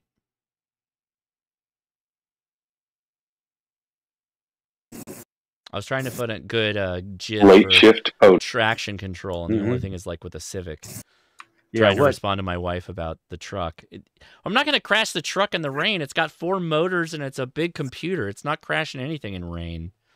It don't care about rain. No, gosh, I mean, what would she do living in Texas and driving on ice? Because I'm telling you, you don't get out on ice. Everything else I'll drive in, but ice, no. No, ice is different. I'm not talking about ice, but like in the light rain that we get, I got my kids in the truck, drove it out into the main drag, and I just floored it. And the truck don't care. Put all 500 horsepower to the ground and just started cooking. And it's fine. It's fine. It's got traction control. We're good. There you go. I think this is pretty neat because of the way that I've got my name in Discord and the name that I've got on YouTube. Whenever somebody hits me on Discord and YouTube, it still highlights me. Thank you, TC Fitz, for all the super chats. I appreciate you, man. Thank you for that. I've got a... Yeah, go ahead. We'd love to take a question. Otherwise, I'm going to start. I'm going to start unboxing this new Moby Linked. We haven't tapped into that yet. Go for it. Yeah, I've got a question about mobile radios. I'm looking at doing one soon, and I settled on the 9800 until I learned that it does not do single sideband, which covers my Tech HF privileges. Right. And then I kind of settled on the 7800, but it looks like that's no longer available anywhere. And Buy Two-Way Radios has a message saying that it doesn't meet requirements anymore. So I'm kind of confused on that. Any suggestions from anyone? Boy, that's a very good question, but also a loaded question. So it sounds like you want VHF and UHF capability, but also HF capability. Is that safe to say? Yeah, and I was thinking mobile for the HF because I was planning to, until I get something for the house as well, to kind of transport back and forth until I do something better. I did settle for an HT upgrade on the UV90 Mate, which would give me the airband, which I'm also interested in. So trying to use both of those to give me a little bit of everything that's piquing my interest at the moment.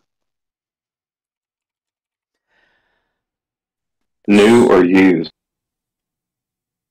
So here's the thing. Here's the thing. My opinion. This is my opinion. I am generally not an advocate of an all-in-one radio. And by the way, there's not a lot of them that exist on the market right now. I like a good VHF, UHF radio in your car. Ryan, can you mute right now? K4TXN, if you can, go ahead. Thank you. I like a good VHF, UHF radio in your car. So that could be, you could go inexpensive with this. You just need analog. If you just want to do analog, that's fine. You can go with an ICOM 2730, which is what I use that in my shack. That's my primary radio. If you want to do digital modes, then that's a whole, different bunch of radios. Or if you want APRS, that's a different set too. When it comes to HF, though, so in that case, the most, I don't know, the radio that most people are going to that is a mobile platform but highly portable 100-watt HF is the Yaesu FT891. That's what most people are going to these days. It is easy to take in a backpack. It is easy to separate the body from the head unit and mount it in a car really, really seamlessly. A very popular radio for that kind of setup. There's another question, Josh. Whether or not does he want to do sideband on VHF? Okay. Because if he does, then then you're narrowing it down even more. You're looking at like a 991A or 897 or 857 7100. 7100, yeah. Well, And, I guess and for me, define mobile, because when I first got into ham radio, people were mounting Kenwood TS 430s in their vehicles. Jeff. So how much space do you have? Jeff, let the man talk. Let the man talk. So for me right now, I am really just talking on local repeaters, and so that covers my VHF, UHF requirements, and I have no issue having something separate for the HF.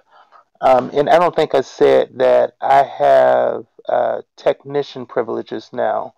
And so I know the next step would be to upgrade my license. But I'm just kind of enjoying what I'm doing at the moment until I do get the general. And so if I could have something different for my current HF privileges, I'm completely fine with that as well. But just trying to see where I can combine and where it needs to be separate. So I think you kind of answered that part for me, Josh. And with that in mind, another radio that I was looking at and actually was talking to someone today on the local repeater about was the Anytone 778. But for me, the only downside to that is that it doesn't have a mountable head. Yep. Because I'm thinking that I'll probably want that separate, just for being able to have things nightly tucked away. Yeah, no, you nailed it. It's a good radio, but it doesn't have a removable head unit, which makes it kind of difficult to work with. So this is one of those things. So if I could, there's a lot of people. I find myself falling into this camp as well, where I just tell you, like, get your general as fast as possible. Get on HF as fast as possible, which I think is generally the right answer. But there's a lot of fun stuff you can do as a technician. So here is what I would say is figure out locally what type of repeaters you have in your area. If they're all analog, then yeah, go with the ICOM 2730. It's a fantastic radio. It's all analog. It's very simple to use. But if you find out like Yaesu System Fusion is the big repeater in your area, well, okay, cool. Also, you can do APRS. You can get something like the Yaesu FTM 300 or FTM 200. There's all kinds of complexities in that radio that you can deep dive, all the interesting things that it does. And that's super fulfilling and will be really interesting until you do decide to upgrade to general.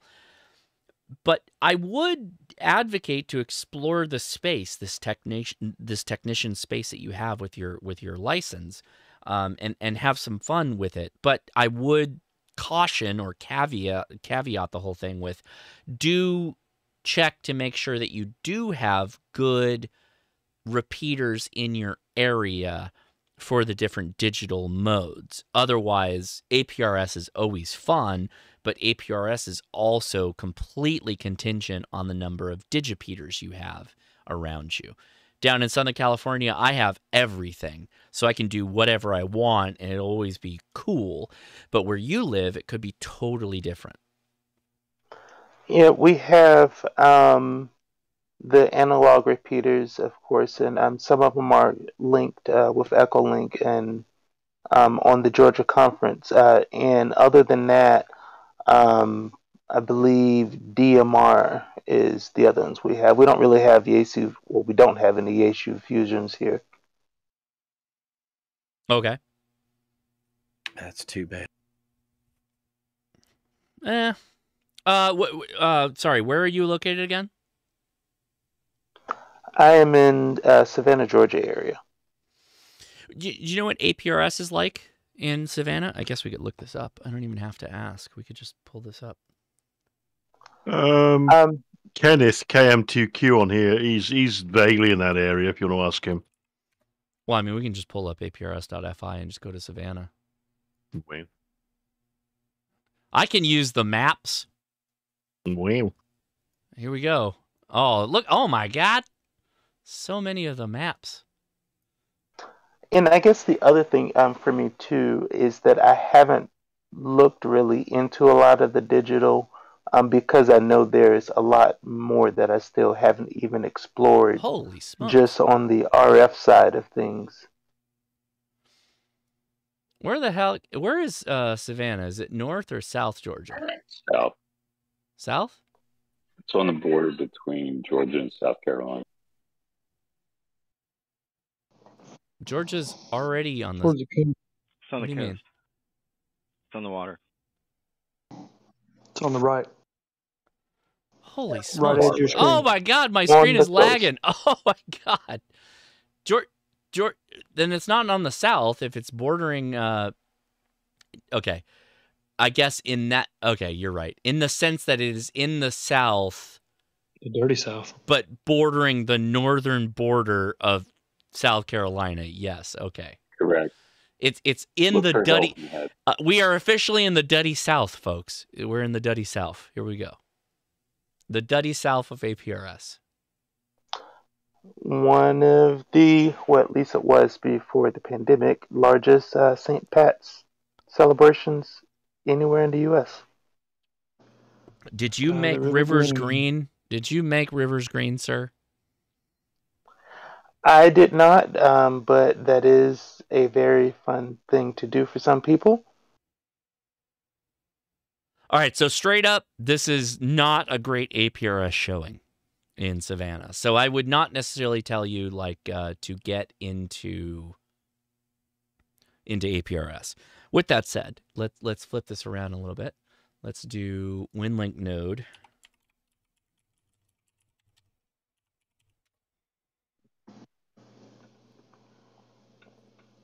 All right, here we go. We're diving. Oh yeah. You can Field of Dreams and put up a digi. If you build it, they will come. Oh, you got no nodes out here either. Holy smokes. Let's see. I want...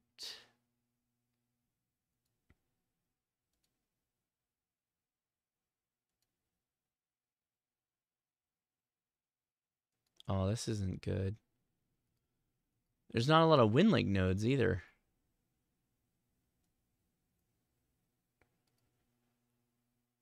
I'm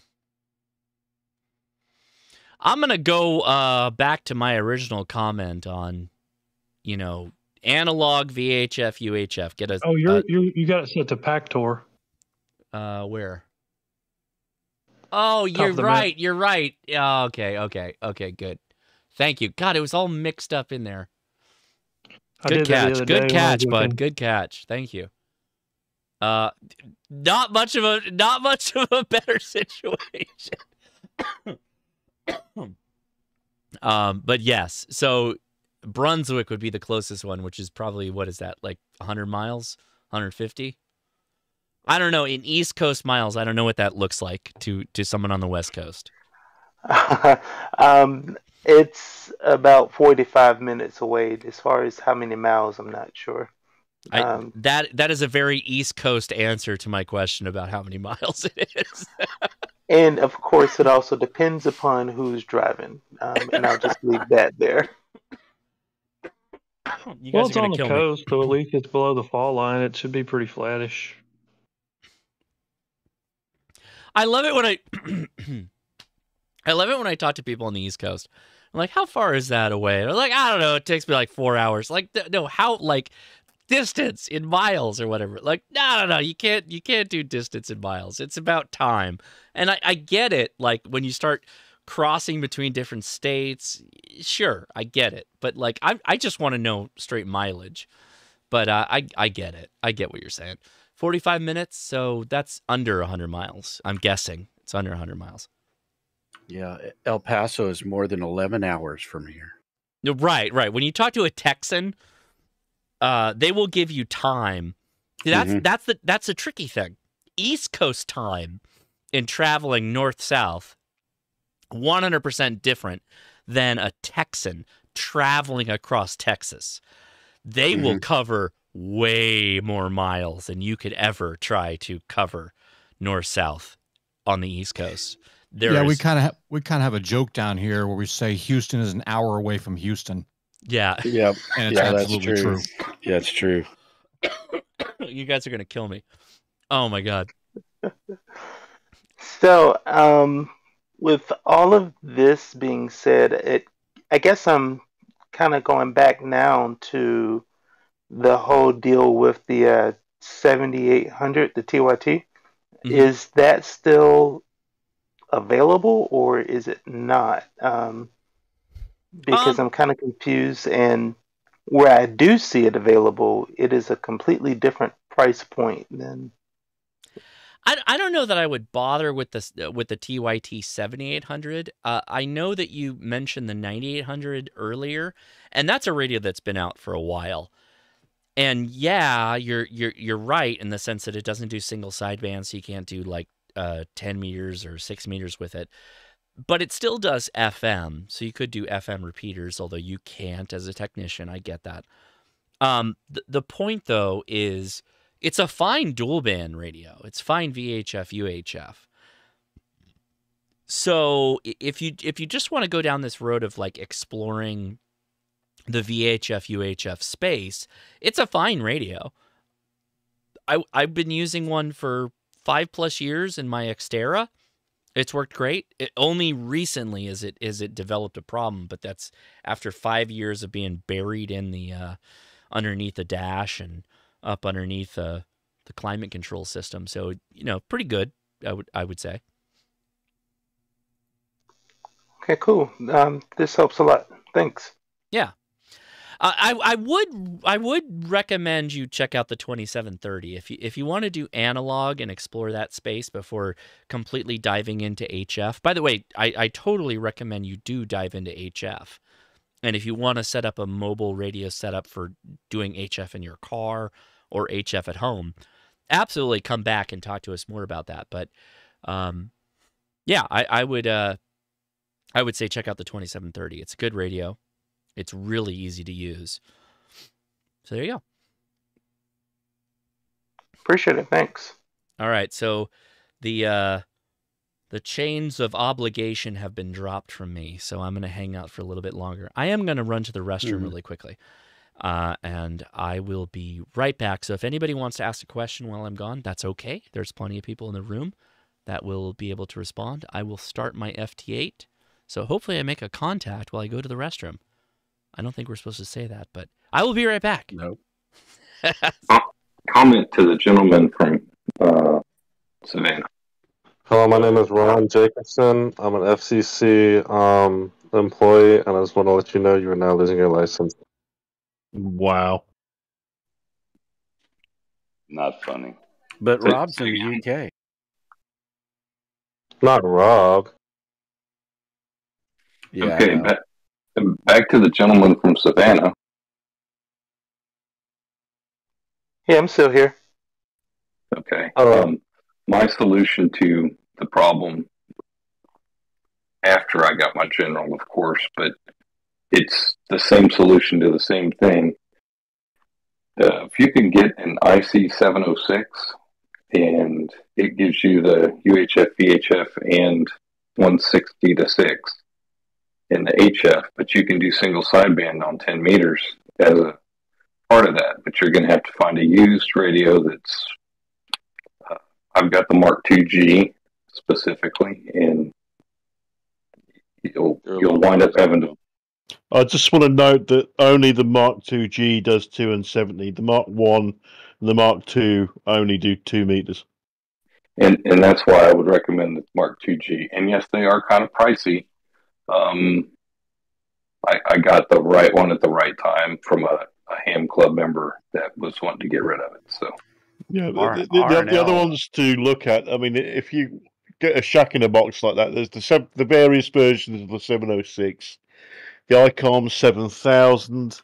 If you can find one used at a good price, you can get the ICOM 7100. There's the Yaesu 8. Was it the 857? 857D. Yeah, and then the 897. 897. Yeah. There's a few other radios like that. Yeah, the R&L has some used 7000s. I think there was a 7100 on there today. There was an 897, which I haven't seen ever. And R&L, by the way, when you go to their used section, and they had several Mark II GSs or Gs, I think. Sorry. And anyway, when you go on R&L's website and you click on their used one, they'll usually have a picture of the radio, and then down below it, they will list out band by band what they tested it at, so that you know what you're getting. And then you have a certain 10 or 15 days to try the radio out and, send it back if you don't, if it doesn't work. I don't think you can just send it back because you don't like it. Hold on, Don. Yeah. Whatever you do, don't buy any of those used R&L radios. They'll all blow up on you. Matter of fact, don't even look at them. I bought several of them. My 857. No, Don, they're all junk. Don't tell people I have bought them. R&L and buy our radios. I'm waiting to get that Mark III. Don't tell anybody. There's several of them. Are you going to buy them? I see what he's doing. I see what he's doing. You see what he's doing. Come on. I get it. Sorry. I fell for it. Pay no attention to that used 897 they have listed on their website. Right? Yeah, we absolutely blow up in the mail. It'll blow up in the mail. Craig, you're a funny guy. That was a funny thing you did there, Craig. By the way, I dropped a link from R&L. R&L has that Alpha Delta part. I look at the link. I can't remember the number right now, but that is perfect for building a fan dipole. The screws that come out of it are very, very deep, and so you can put a lot of individual wires on there and build a very it's very easy to build a fan dipole. I highly recommend that, and they're normally about $35, $36. Today only, though. Yeah, so I will say, when it comes to retailers, R&L is an interesting one because they do some quirky stuff that none of the other retailers will do. They will they'll drop prices, they'll do these weird little deals and stuff like that. It's like totally a mom and pop shop that they're running, and it's super cool. Some of the stuff they do is just wild. Well, MTC's like that too, but yeah, sure. The thing I like about them is they bench test all their radios, their used radios, and then they put the results band by band on there, and they put pictures of the radio you're going to buy on the website. And I have not seen anybody else do that. HRO, whatever. You go into HRO, and it's like, well, here's the radio. Now they'll deal with you. I mean, the guys there, like, I went in to buy a radio. I was just going to pay like what they had on the deal, and he goes, "Well, I'll take 150 off of that if you want." I was like, "Sure." So, I mean, you like should you didn't call even them. ask. They're like, yeah, no, just, I didn't. Yeah. They will do that. That is true. That is true. Yeah. So, even I believe with R&L, because what I've done with R&L is I just click the button and buy it. And I believe if you called them and said you wanted it, they probably would do the same thing. They take some money off of it. Yeah. So yeah, unbelievable customer service in this day and age. And I just call them now when I want something, and they tell me I'm either probably not going to like it or give me a deal. Just exceptional people. Let me tell you what happened to me this week, and I'm sorry for the story, but no, go ahead. I was going to go ahead and get a Roan H30, and R&L has two of them. And I called him up, and I said, "Look, I want the Roan H30, but it says on the website that I should call you guys and ask for a quote on the shipping." And he goes, "Oh yeah, the freight. We have to ship it freight. There, no UPS, etc. None of those will take it." And he said, "You're not going to like what I have to quote you." Yeah. I said, "Oh, okay," because the pole is $114. Yeah, it's cheap when you think about it. It's cheap. Yeah, but then the shipping on it was $575. I was like, "Whoa!" I said, Don, "No." You're gonna hate me, Don. You're gonna hate me. That's retarded. Oh my god. No, so I ordered that Roan 50-foot mast. And the HRO is like, "Oh yeah, freight shipping applies." And I was like, "Holy crap." So this was when Janet was still working at the HRO. So I called up Janet and I was like, "Hey Janet, what does that mean? Like shipping freight, blah, blah, blah." She's like, "Well, if you can't drive to the company that we get them from, we have to ship it." And I was like, "Okay, where is the company that you ship from?" And she's like, "Oh, it's about a mile from your house." So I literally just drove a mile up the street. The company's right there. They brought it out to me, hand delivered, and I put it on top of my truck and drove it back to the house. Okay. If you don't mind me asking, just a second. Another story, real quick. Yeah. So instead of that, I called HRO here and asked them about it, and just to double check. And Robert told me, "Well, wait a minute. Why are you not going to Texas Towers? Texas Towers is like a block from HRO. And all they do now is sell towers. But believe it or not, that is the first HF radio I ever bought was from Texas Towers. And I do not know how I didn't think about them. I called them up. Sure, we have it. It's $126. And yeah, sure, just drive over here and pick it up. So that's what I'll do on Monday. There you go. Yeah. Are you talking about Texas Towers selling radios? Yeah, they did back in 1991 when I bought my first radio. I was about to say, because I'm looking at the site and I only saw like towers and like large yeah. Yeah, they do that now. They only sell towers, and a lot of their business now is commercial. And when I bought them, or when I called them, I told them about that. Oh yeah, you were buying when Gerald was still here. Gerald's the guy that originally opened it up, and I think he's long since silent key. Well, we should do something. We should do something in solidarity to ham radio. We should do a cheers or a toast to the San Diego HRO store closing today. This was their last day, closing for good. Now, I will mention as an FYI that the reason the store closed was because they hiked the rent on them. They didn't necessarily want to, but that is what happened. I was sad when that happened. And if somebody else bought the property too. It wasn't the old guys that they used to rent from. Right. And if you've ever been to that, has anybody ever been there? I know Adam, I sure has been there. Anybody else ever been there? Or Adam, you feel what's the location again? HRO San Diego. Negative. So it's it's not a great plaza. Like it's not fantastic. I went down there for a ham jam event they did, and it's kind of like Anaheim. It's a little rough and tumble plaza that it's in. But they jacked the rates up on them huge, and so they just decided we can't. Yeah. We can't play in this space anymore. So, and they just opened one in Oregon, right? Just last week. Yeah. Is HROs like a chain thing, or is it just you slap it on whatever you want to start as a business? I guess, if that makes sense. It's a chain. It's a big chain. Okay. They bought a bunch of the AES stores when they closed. It's not a franchise though. It's all owned by Robert. Okay. Right. Robert is the owner of HRO. Yeah, that would be an interesting franchising option. The ham radio sensei. But no, that's Julian. That's not Robert. Okay. That's not Robert. So believe it or not, I asked them. I'm like, so what would it take to get to get an HRO if I wanted to buy one? And they're like, we don't do that. We own all the companies and all that stuff. So no, that's not really on their list.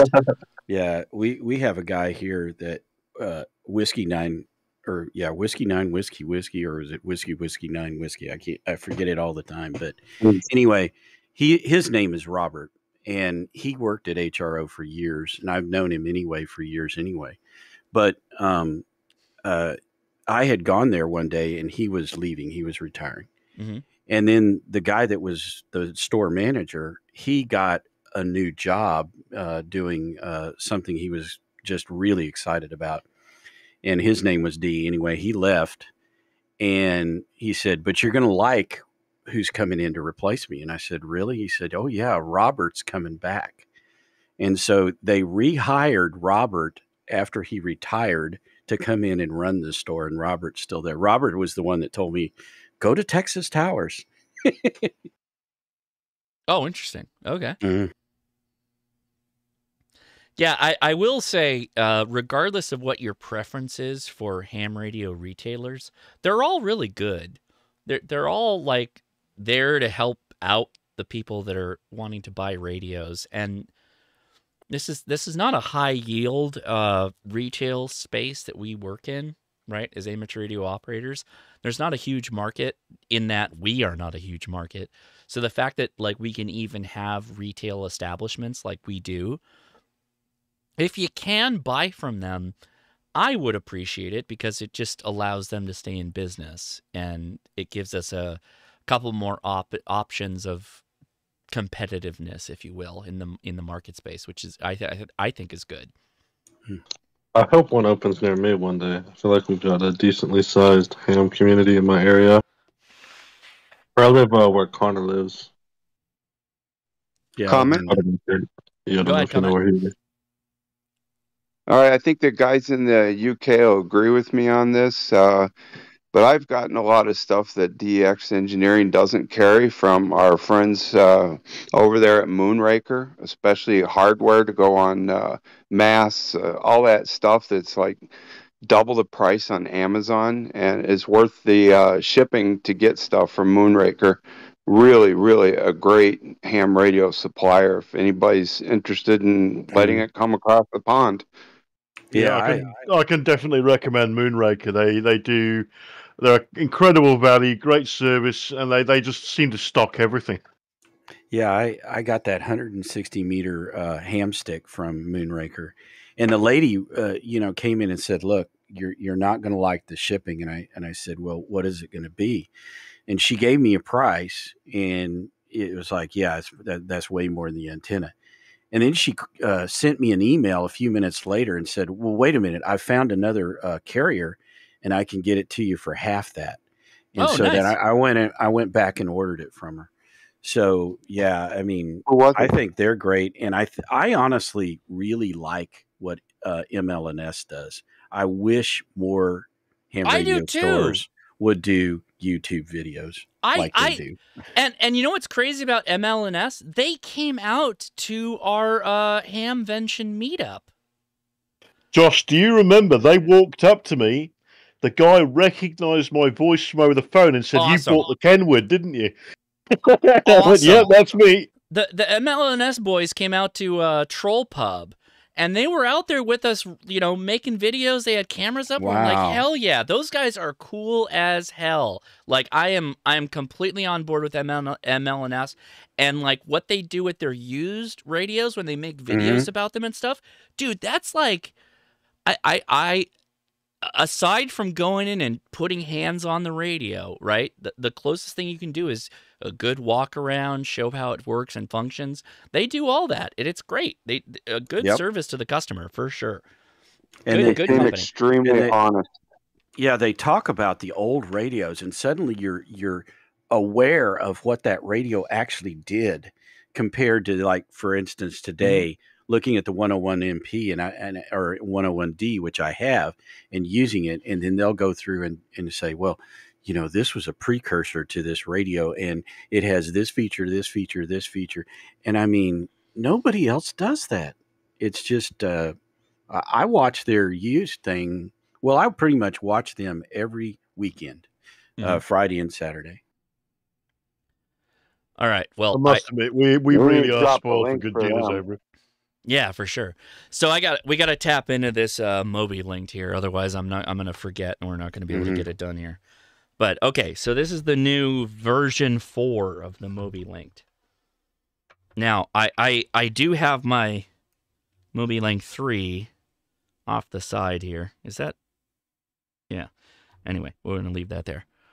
Okay, so here is the new boy.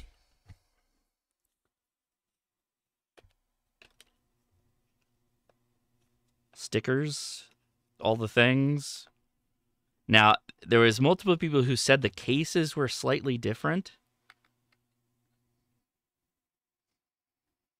Maybe? The big thing for me is that it is USB-C rechargeable now versus USB micro. I hate micro. USB-C is the way to go. And then the other thing that everybody commented on was, what's the push button like? So here we go. I'm going to push them at the same time. This one's dead. It is the same. That's a bummer. It's the same click. It's totally the same. All right, so I got to find a cable. Somebody mentioned earlier in the chat that they did something with the firmware, though, that made it a little better. Well, I hope so, but I don't know from experience. I saw that in the chat earlier.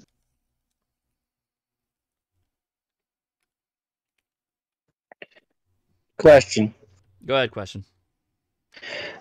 Been pondering on a buddy hex for doing POTA. Is it worth it? Is it too much work to set up for something like that, or? Oh, that's a good question. I love this question. All right, how much time you got? Look, how much time you going to spend at the POTA? You make it worth your time. Well, probably an hour or two, maybe more. No, that's not worth it. It's because you're going to spend an hour setting the antenna up. Yeah, definitely not worth it. So yeah, I know that Jason has said this on a live stream, but here's my caveat. Jason Ham Radio TV, he did a live stream or was part of the YouTubers on the Air live stream where he built that thing from start to finish. And it took him an hour. And then Adam K6ARK was with me when we built it on Thomas Mountain. And I built that thing 4 times at that point that Adams was with me. And I'm not saying I was trying to go for speed or anything like that, but it takes 45 minutes generally to set it up. And then takedowns maybe a bit faster, but that's the time. It's 45 minutes up, 45 minutes down, basically, is what I would say. Now, when I went out with Jason to the Support Your Parks, I've been there a couple of times with him, and there's a bunch of us there. It takes us maybe 10 or 15 minutes to get it up. It's quick, but that's because we're all standing around. What can I do next? How can I help? The buddy hex? Yes, the Buddy Hex. We get it up in less than about 15 minutes. Or how many I don't guys? Even know, 6 or 8. So practical for field day, but that's it. Yeah, it's practical for field day. It's practical if you're in a large group like that.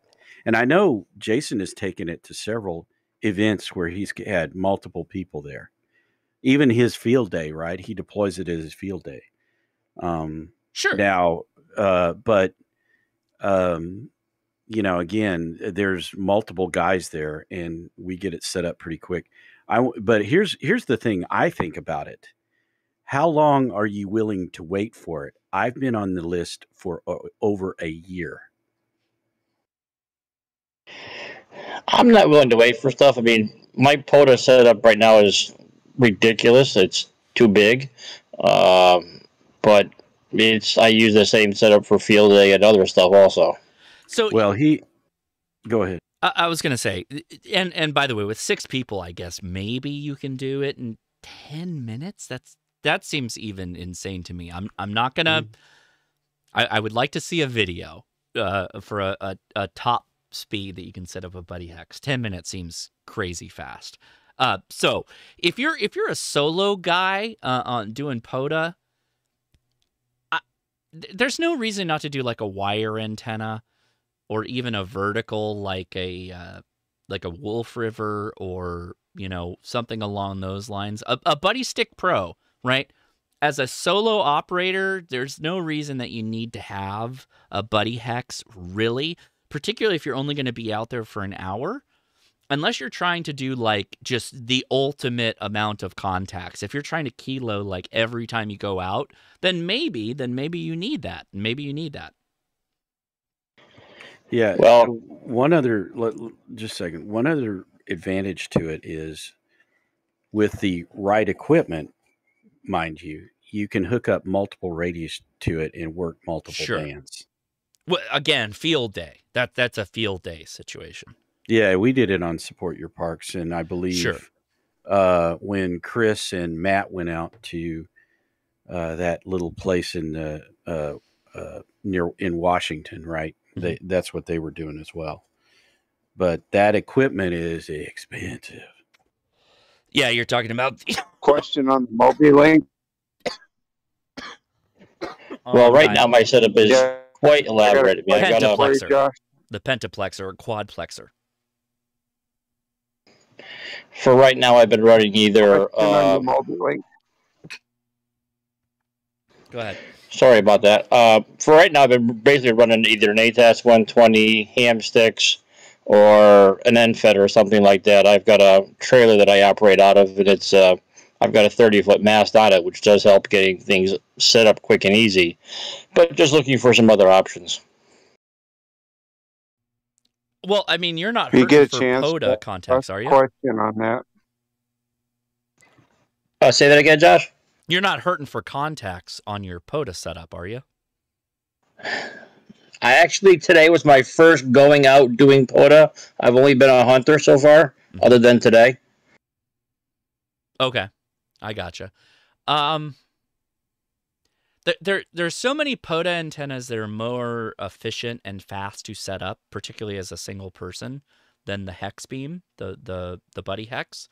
Nothing against the Buddy Hex, but yeah, that's what I would say. There's tons of options that are out there that work very good. Not as good of a performer as the Buddy Hex, but again, it's a beam, so sure. Yeah, and the Buddy pole even can take some time to put together and set up.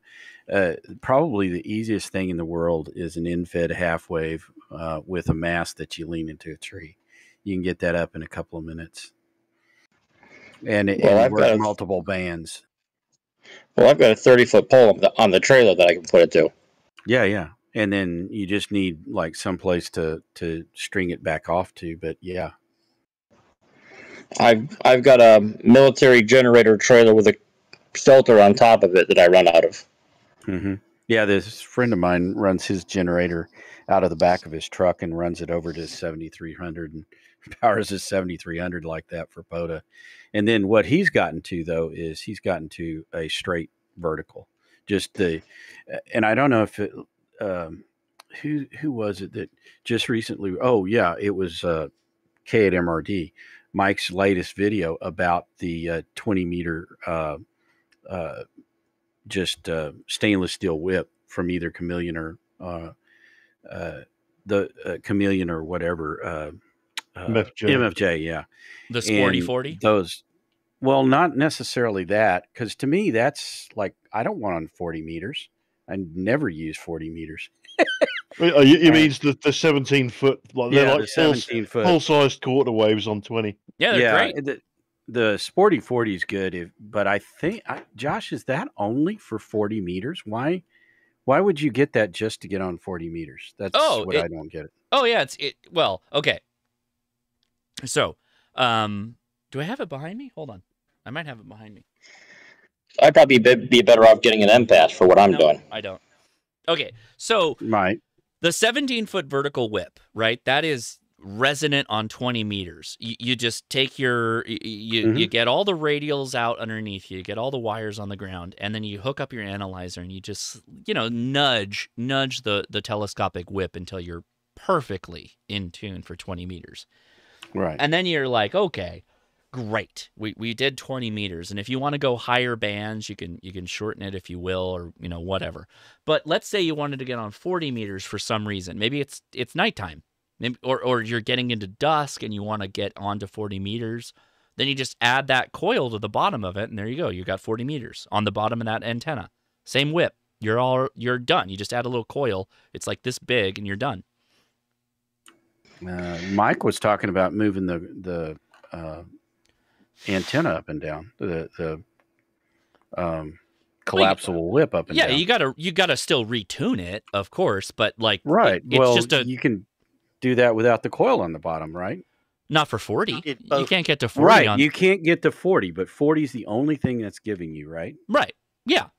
Oh, okay. Well, okay. So again, if you think of the Wolf River coil, so do you have a take a long 1000? Yes, I do. And right. The pain is getting to those lower bands. Right. So below 20, I mean, in this thing, I don't, with the 17-foot whip, I don't even need to take it along, right? The only reason I have it is for 40 and 60. Exactly. So 40, 60, 80 on the take it along is this whole complex problem to tune it all up. And then the reality of it is, like, are you really going to get on 80? You, Don, you like 60. Me, I don't. I like 40. So I just throw the coil on it. I'm on 40. I'm done. That's it. I'm done. It's really simple. And the Sporty 40 will take more power than the Take It Along 1000. Yeah, the thing is with the and you'll appreciate this. If I'm going to get on 40, I just use the ATOS 120. Right. Well, yeah, I've got one of those. I've been using that but for POTA, I'm usually on 20. Sure. Yeah, but I'm on 20 or below. Has anybody done a nighttime POTA? Like, it doesn't happen all the time, but you can definitely do it. Yeah, I've done 20 meters on nighttime POTA. Sure. I mean, with my trailer, I could do it easy, but I've got lights and everything else, so. I was working 60 on POTA last night at about midnight, scaring the hell out of the deer. Plus, I've got like 300 amp hours, so I can run for quite a while. Yeah, I've got Mike's Big Geek. I can run. Well, in fact, I still haven't charged the thing. I've been on 3 separate POTAs with 100 amp radio, 100 watt radio. I still haven't needed to charge it yet. So, and how big's the battery? That's 30 amps. I'm running 300. All right. Yeah. So, did somebody have a question on the Moby linked? I think somebody did. So, yeah. Who was in there with a question on the Moby linked? Was it Craig? I can't hear you, Craig. Nope. I hear you. I see you, PTT, but I can't hear you. Yeah. The guy. Go ahead. No, K4TXN. I wanted to see that thing do M17. It's supposedly capable of now. I have heard that, but I literally just unboxed it, so I have no idea how to do that right now. Mm-hmm. Well, have you seen the videos that like T.O. and, well, Ham Radio Dude did, where they're using that little bitty tiny thing that plugs into a Baofeng, and then they're talking about, oh, it can do APRS and do it. It's like that. I mean, that doesn't give you a TNC. This gives you a TNC. You're And they talking were about saying, that little oh, you don't need the dongle? Moby Link. Yeah, they were No. saying you don't need the Moby Link. You just need this. No, that is not the same thing. This is a completely different device. Are you talking about the wire, the cable? Well, it's not a cable. It's a little bitty thing, and from what I can tell, it's a Kenwood connector with a serial port thing built into it. Like any of the programming cables, that's what it looks like to me. And they're going, oh, you can do, and then what they're doing is they're connecting that up, and then they're running an app. An app, APRS Droid or something like that, right? And then it connects into, well, yes, but that's like this thing already does all of that part. Yeah, this is where, Don, you have to tell these young kids about the world of modems and how things like modems actually work, because that's what a TNC is. When you get down to it. Yeah, and I'm like, no, that's not the modem. And running Digi whatever Direwolf, running Direwolf, that creates the modem. That is the modem. It's a software modem. Yeah. Okay. Yes, you can do that, but that is not cheaper, and it's not the same thing as the Moby Link. Mm-hmm. This goes back to my whole concept that you and I have talked about of why a proper TNC, having a good packet radio system with a PBBS, is great, because you abstract all that functionality into a little box that takes your messages and everything else all right there, and you just connect into it. It's doing all the heavy lifting for you, and you just connect into it. It's simple, easy. You're right. And yeah, I've wanted a TNC forever. Well, I've got one, but good God, that was one built in 1991. The old MFJ with the huge connector on it. Now you want the Cantronics, man. That new Cantronics is great. I know. Well, this can do a lot of that, right? Sure. Well, yeah, it's not like this is new technology. This is right. Yeah.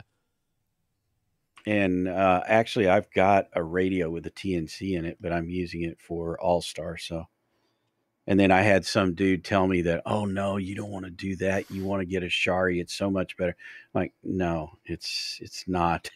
Anyway, whatever. Oh, they finally added USB to the KPC3s, huh? Mm-hmm. Yeah. Oh, they've had that for a while.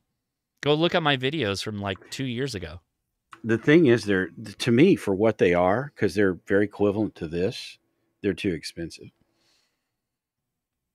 But maybe that's they're not. From they're volume. not KISS. So the KPC3 will do KISS, but it's not like. It'll do full TNC, so you can do packet with it. You can do APRS with it. You can do full PBBS, so it's running the BBSs in the box, so it has all the memory for multiple stations to be able to either have a local mailbox or distribute connect to other packet stations. Yeah, the MFJ I has that too. That's the one difference in those than this. So you get, instead of the KISS, you get that plus, oh, okay, you want to run a bulletin board. We've got it already built into the firmware. Right. I mean, that the Cantronics has all of that. It's like a universal. It does everything within packet radio. Yeah, and packet radio. I honestly don't know why that went away. I don't either. I don't fully understand. I mean, it didn't go away. It's still there in the form of like WinLink, but it's not the same. API kind of came in and pushed it off a little bit, I think. Is Shane? We used to use those. I had a whole 9 APRS doesn't really do what what at least when I was doing packet back in '90, right? It was like my bulletin boards that I was running at the time, where you could put a message on it, and it would get to a ham in New York through the packet radio system. It did not go over the wire in any way or shape or form because it would have had to have a dial-up modem on it, and it didn't. This was all over the air. That's the thing that I don't understand why that's not still there, because for messaging that would be killer. Well, I'm just saying a lot of people repurpose their TNCs and started using them for APRS, and that's they kind of And I'd now you love don't even need to. 'em. I'd love to put up an iGate. The problem is here we don't need one. But there are plenty of places out there that need iGates. So, really quickly, Shane, are you there? Can you hear me? Yes, I can. Yeah. So you've been asking questions about digi-rigs and all that stuff. Are you all right, man, or what's going on there? Yeah, I'm good. I just I haven't been able to use it because the weather's been crap. But I was just wondering if that DigiRig was it supposed to come with a case in that kit? Because I went to Gigaparts in Vegas and it didn't have a case with it. I just checking. No, it just came in like a baggie, and it's just a little block, with the cables on both sides, and that's it. Okay. But then I think you also asked a question about the 891 and using the DigiRig. Yes, absolutely. Yeah. You can totally do all the things with that device. Well, I was texting you that one day because I was using it, and every time I keyed up, the sound input just went kaput. Right. So, did you actually solve that problem, or are you still having that problem? I haven't had a chance to try it because it's been raining, so well, I haven't been able to get out in the field and test it. If you remember, Shane, you were the FT8 man video. Yes, I remember that. How could I ever forget? So that's what this feels like a little bit. It's like FT8 man, please help me. I need help with my my 891. Deja vu? But it's the same radio. It's the same radio, just a different audio interface. So that's there's really not that much difference to it. To be honest, it's the same setup. Yeah. Supposedly the 891 will work with the 857D, which that's honestly why I bought a DigiRig. I really want to do use the 857, and then I can go POTA and do 2-meter FT8. There you go. Well, see that the FT891 requires a second cable, versus the 857 doesn't require a second USB cable. And I'm trying to figure out where the RFI is coming from, if it's the power cable or if it's the second USB cable or what. It requires 2 USB cables. Yeah, well, I got a buddy who's got an 891, and he got one of the DigiRigs too, and he was telling me the same thing. And I guess one for power, one for cat control. Yeah, the other one's for cat. But what would you do with the 897 or 857? Because cat control on ours is a different port too.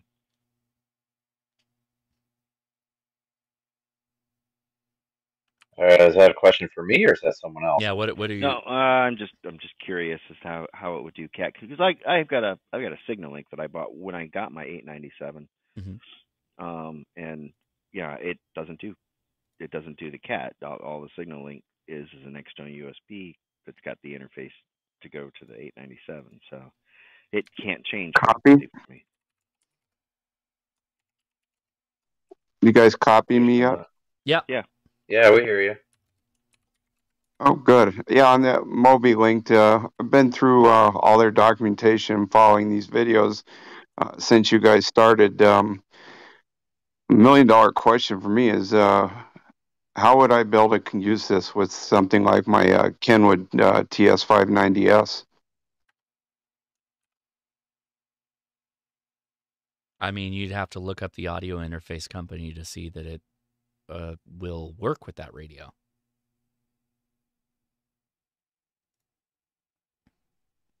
Yeah, that's the only other thing I'm trying to figure out. Like everything, I get a TNC4 on my hand. What next do I need to make them work? Especially Oh,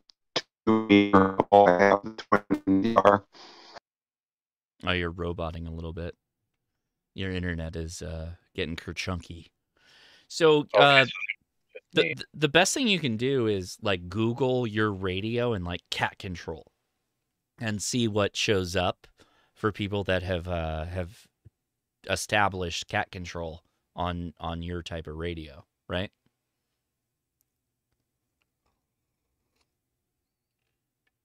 So I put a couple of ferrites in the USB power cable, and I'm going to see if that helps when I get a chance. So as a complete like gear shift, I want to show this before I forget to show it off. I stumbled on another EDC item that I want to let you guys know about. All right, so the TNC3 is sitting right there, right? Or the 4. And I have a flashlight sitting right here. So this is the Rovi Vaughn, right? I mentioned Rovi Vaughn in another video that I've done. So they call this a dual fuel flashlight. It has an internal battery, and also it takes a AAA battery as like a backup cell. So it has the regular flashlight modes, right? So it's still just a regular flashlight, but the side lights have red,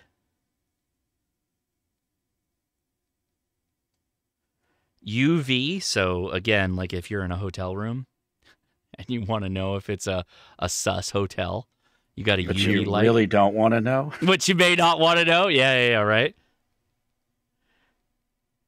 And then it has a white light too. Hold on, let me get out of that. There's the white light. Dude, I just got back from Vegas, and you're telling me that now? Yeah, I know, right? And then it's got a desk light too that you can just set up, and then you can do that with like logging or whatever. This thing is awesome, and it's super cool because so I have the Rovi Vaughn, the single body one, which it basically functions the same way, and it allows you to have that capability, same flashlight capability, although this has a higher output. It's 700 lumens or something like that. But the fact that you can just throw a AAA in it and it'll just use the AAA if it needs it, super, super cool. And one of my favorite things about it, I don't know that I can show this on the live stream, but we'll see. It's the whole body is glow in the dark.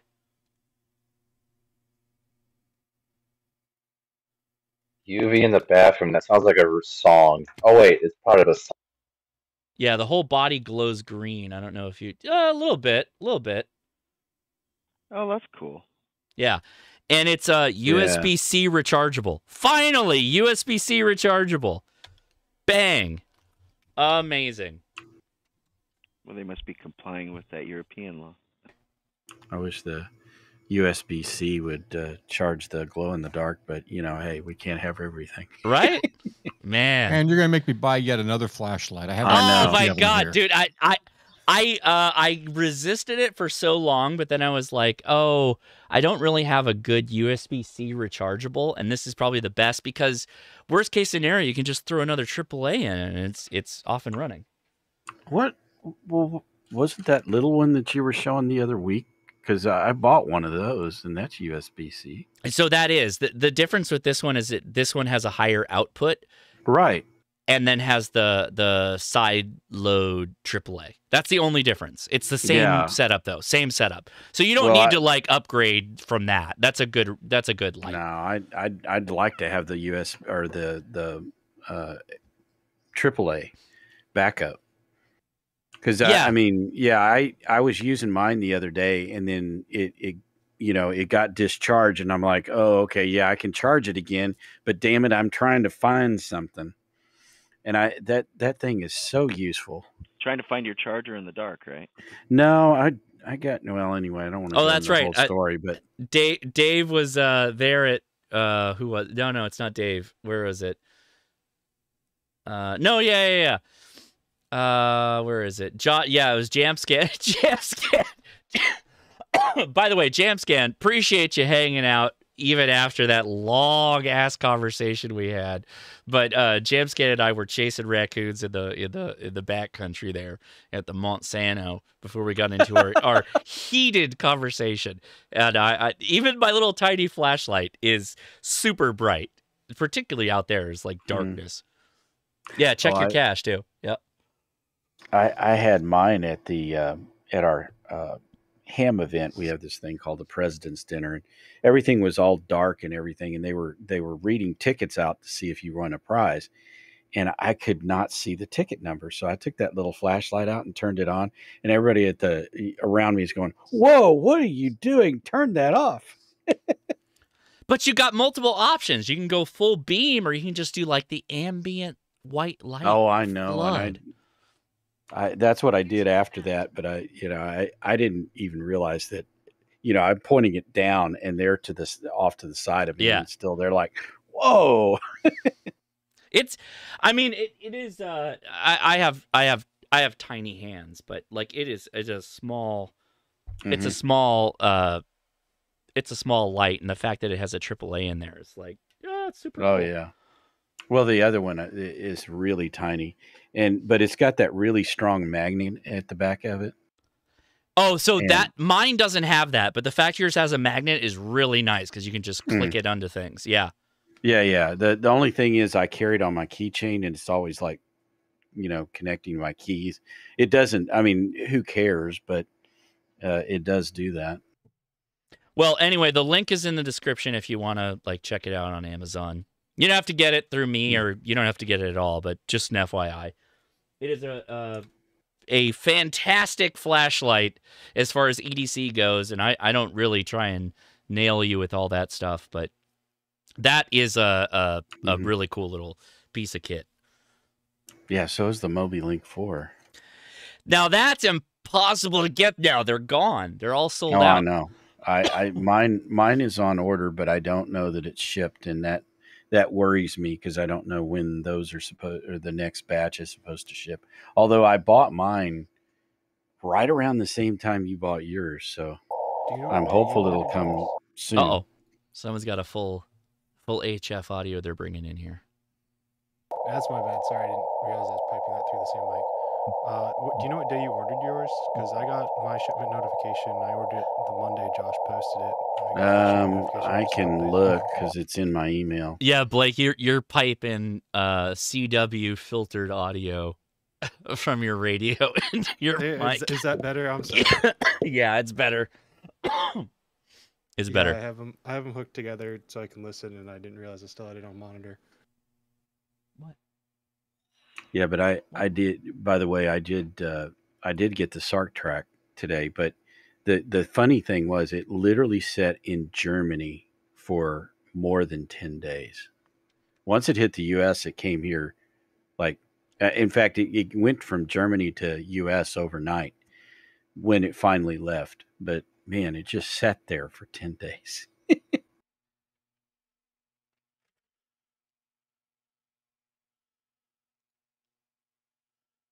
Apparently, I'm still setting off fire alarms, so that's good. That's good news. We know we're getting our signal out there, boys.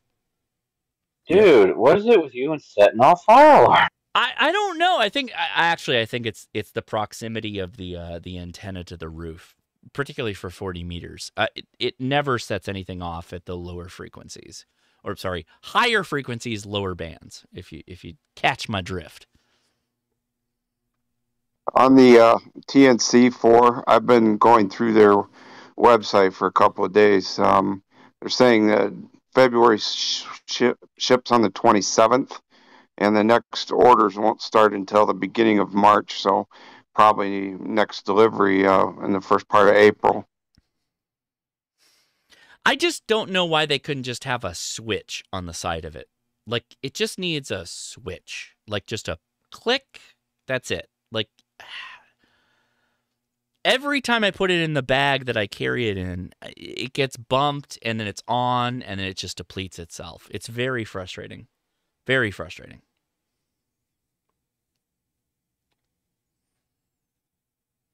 Yeah. Might I share that I also now have the Explorer backpack, and that thing is. Do you? Yes, I do. I haven't made the video on that yet. They sent it to me without saying anything, and I have it, and I loaded it up, and I've been using it for a couple of months now. What do you think so far? Oh, it worked very well when I was in Vegas, and then my dad also got me one of those drive-over flagpole supports. Oh, okay. And boy, when I sent you the picture from Red Rock Canyon, that's what I was using. Nice. And my end-fed was an inverted V configuration, and man, I was working pile-ups with that.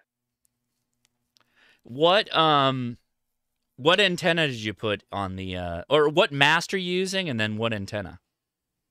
I'm using the DX Commander 7-meter telescopic mast. Nice. And the antenna is a Coffee and Ham Radios 49-to-1 end-fed half-wave. Nice. Very cool. All right. All right. I activated 4 parks that week.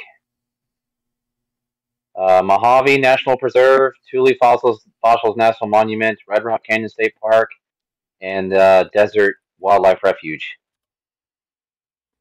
Yeah, you were by the way, shout out to your significant other for letting you go on a vacation where you got to activate like multiple parks. That was pretty cool of her. I'll pass it on. Yeah, that was pretty cool, man. That was pretty cool.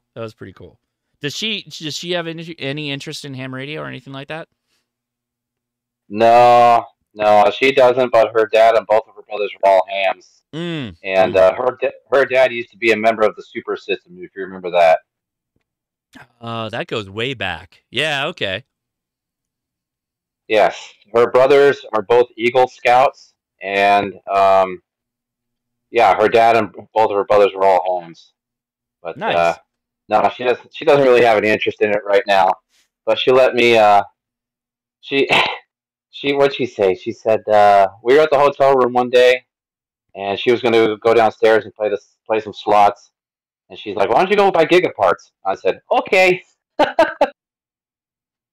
That's more expensive than gambling, dude. Right? But yeah, I'd say the potos were more fun than gambling for me. Well, that's gambling on her part. I would just like. Okay, wait. I have to bring this up on stream. Adam, how do you have a pocket mast holder? Who is holding the mast there for you, Adam? That's my mountain rescue buddy who happened to be out at the dunes with me that day, and I wanted to do a quick activation. I was like, I don't want to stick my telescopic pole in the sand and get sand in all the joints. Hey, Nick, could you hold this for me for about 10 minutes? He had somebody hold his mast, and it's an inverted V. That sounds wrong in so many ways. Yeah. Oh, yeah. That is super cool. Look at this picture. This picture's awesome. Hey, Adam, that's the same park I activated on the way to Vegas. Where were you? So that's at the Kelso Dunes. It's kind of on the southwest side of the park there. It's a really cool place. The Mojave Road goes across it too, which is a fun off-road, relatively easy off-road trail. And there's just all kinds of stuff to explore out there. The Mitchell Caverns is really worth a visit too. Okay. I activated that park as well on the way to Vegas, but they had Kel Baker Road closed at Baker, so I had to activate like right there on the edge. But it was still a lot of fun, and there was zero noise, which is fantastic. Yeah, it's a really cool place. Afton Canyon and some really good rock hounding out there. Really cool place. Yeah, my Moby Link was ordered on February 7th. Was that like the day that they released it? That's what I thought. I passed on the shout out there, Josh, so your word is passed on. Okay, good. No, it was released on, I believe, the 6th, and I ordered mine at like 7 p.m. on the 6th, and I got the shipping link on Thursday. So you're probably just a little lower in the queue. Mm-hmm. I was Johnny on the spot with the order, and then I told everybody on Twitter and Instagram, like, go buy this thing. And then they sold out immediately after that. Yeah, I saw it on Facebook on. Oh, that's a fishing rod. Something. Adam, that's a fishing rod, right? Is that a fly rod? No, it's a telescopic pole. It's one of my real small ones. It packs down to about 30 centimeters, 35 centimeters, and I think it's only 12 feet or so. It's not very tall, but it packs tiny. It has a foam handle or cork handle at the end? No, it's I think I had heat shrink on that one. I usually put heat shrink on it. Oh, it's a thumb. I'm sorry, that's their thumb. Yeah. Oh my god, I'm gonna kill myself now. Oh, that's cool though. That the latter picture, the second picture, is even more impressive. Look at this, guys. Oh, that's such a cool picture, man. That's so cool. It's kind of crazy. Like I don't think people like fully appreciate, like, California's like a lot of part desert. Like, it's mostly desert. So this is what is it? Just north of Baker? It's south. It's off. Oh, it's south. Closer to the. It's the south side of the preserve. Between the 40 and the 15. Between the 40 and the 15. Oh, okay. Right. Yeah. So, this is the lowland desert area. Like if you're coming over Big Bear kind of thing, the down look on the north side. No, it's a bit. So if you're driving to Vegas, it's like just on the California side of the border, and then almost all the way to Barstow, maybe 40 miles north of or northeast of Barstow. It's everything south of you off the 15 there. Gotcha. Oh, that's cool. It's like south. It's a little south of where I was parked to activate when I was there, off of the 15 at Baker Road. So that takes you through Kelso and down to 40 into between Amboy and Ludlow. Yeah, the Kelso Dunes are a soda summit. There's enough prominence just from those sand dunes for it to, be over 485 feet of prominence. So it's pretty cool. It's a neat soda spot. I just posted another picture of the Mitchell Caverns there, and that's just like maybe 10 or 15 miles away. State park within the preserve there, and they do tours. You need reservations well ahead of time because it's they severely limit how many people go through there in their guided tours, but it's a pretty amazing thing. Hey Adam, you know where Mid Hills is? Sorry, what was the name of that? Mid Hills. Sounds familiar, but I give me a little more context. It's in the middle of all that. It's off of Seymour Road in the Mojave National Preserve there. So my YL and her brothers and her dad and her mom used to go camping there every year between Christmas and New Year. Nice. Yeah, I want to do it so bad because it's very secluded and out in the middle of nowhere. It's like that would be. How far away is Mitchell Caverns, or where is it? It's in Mojave National Preserve. It's right in the middle of the preserve there, kind of on somewhat on the southwest side. In the there's a mountain range there. There's none here.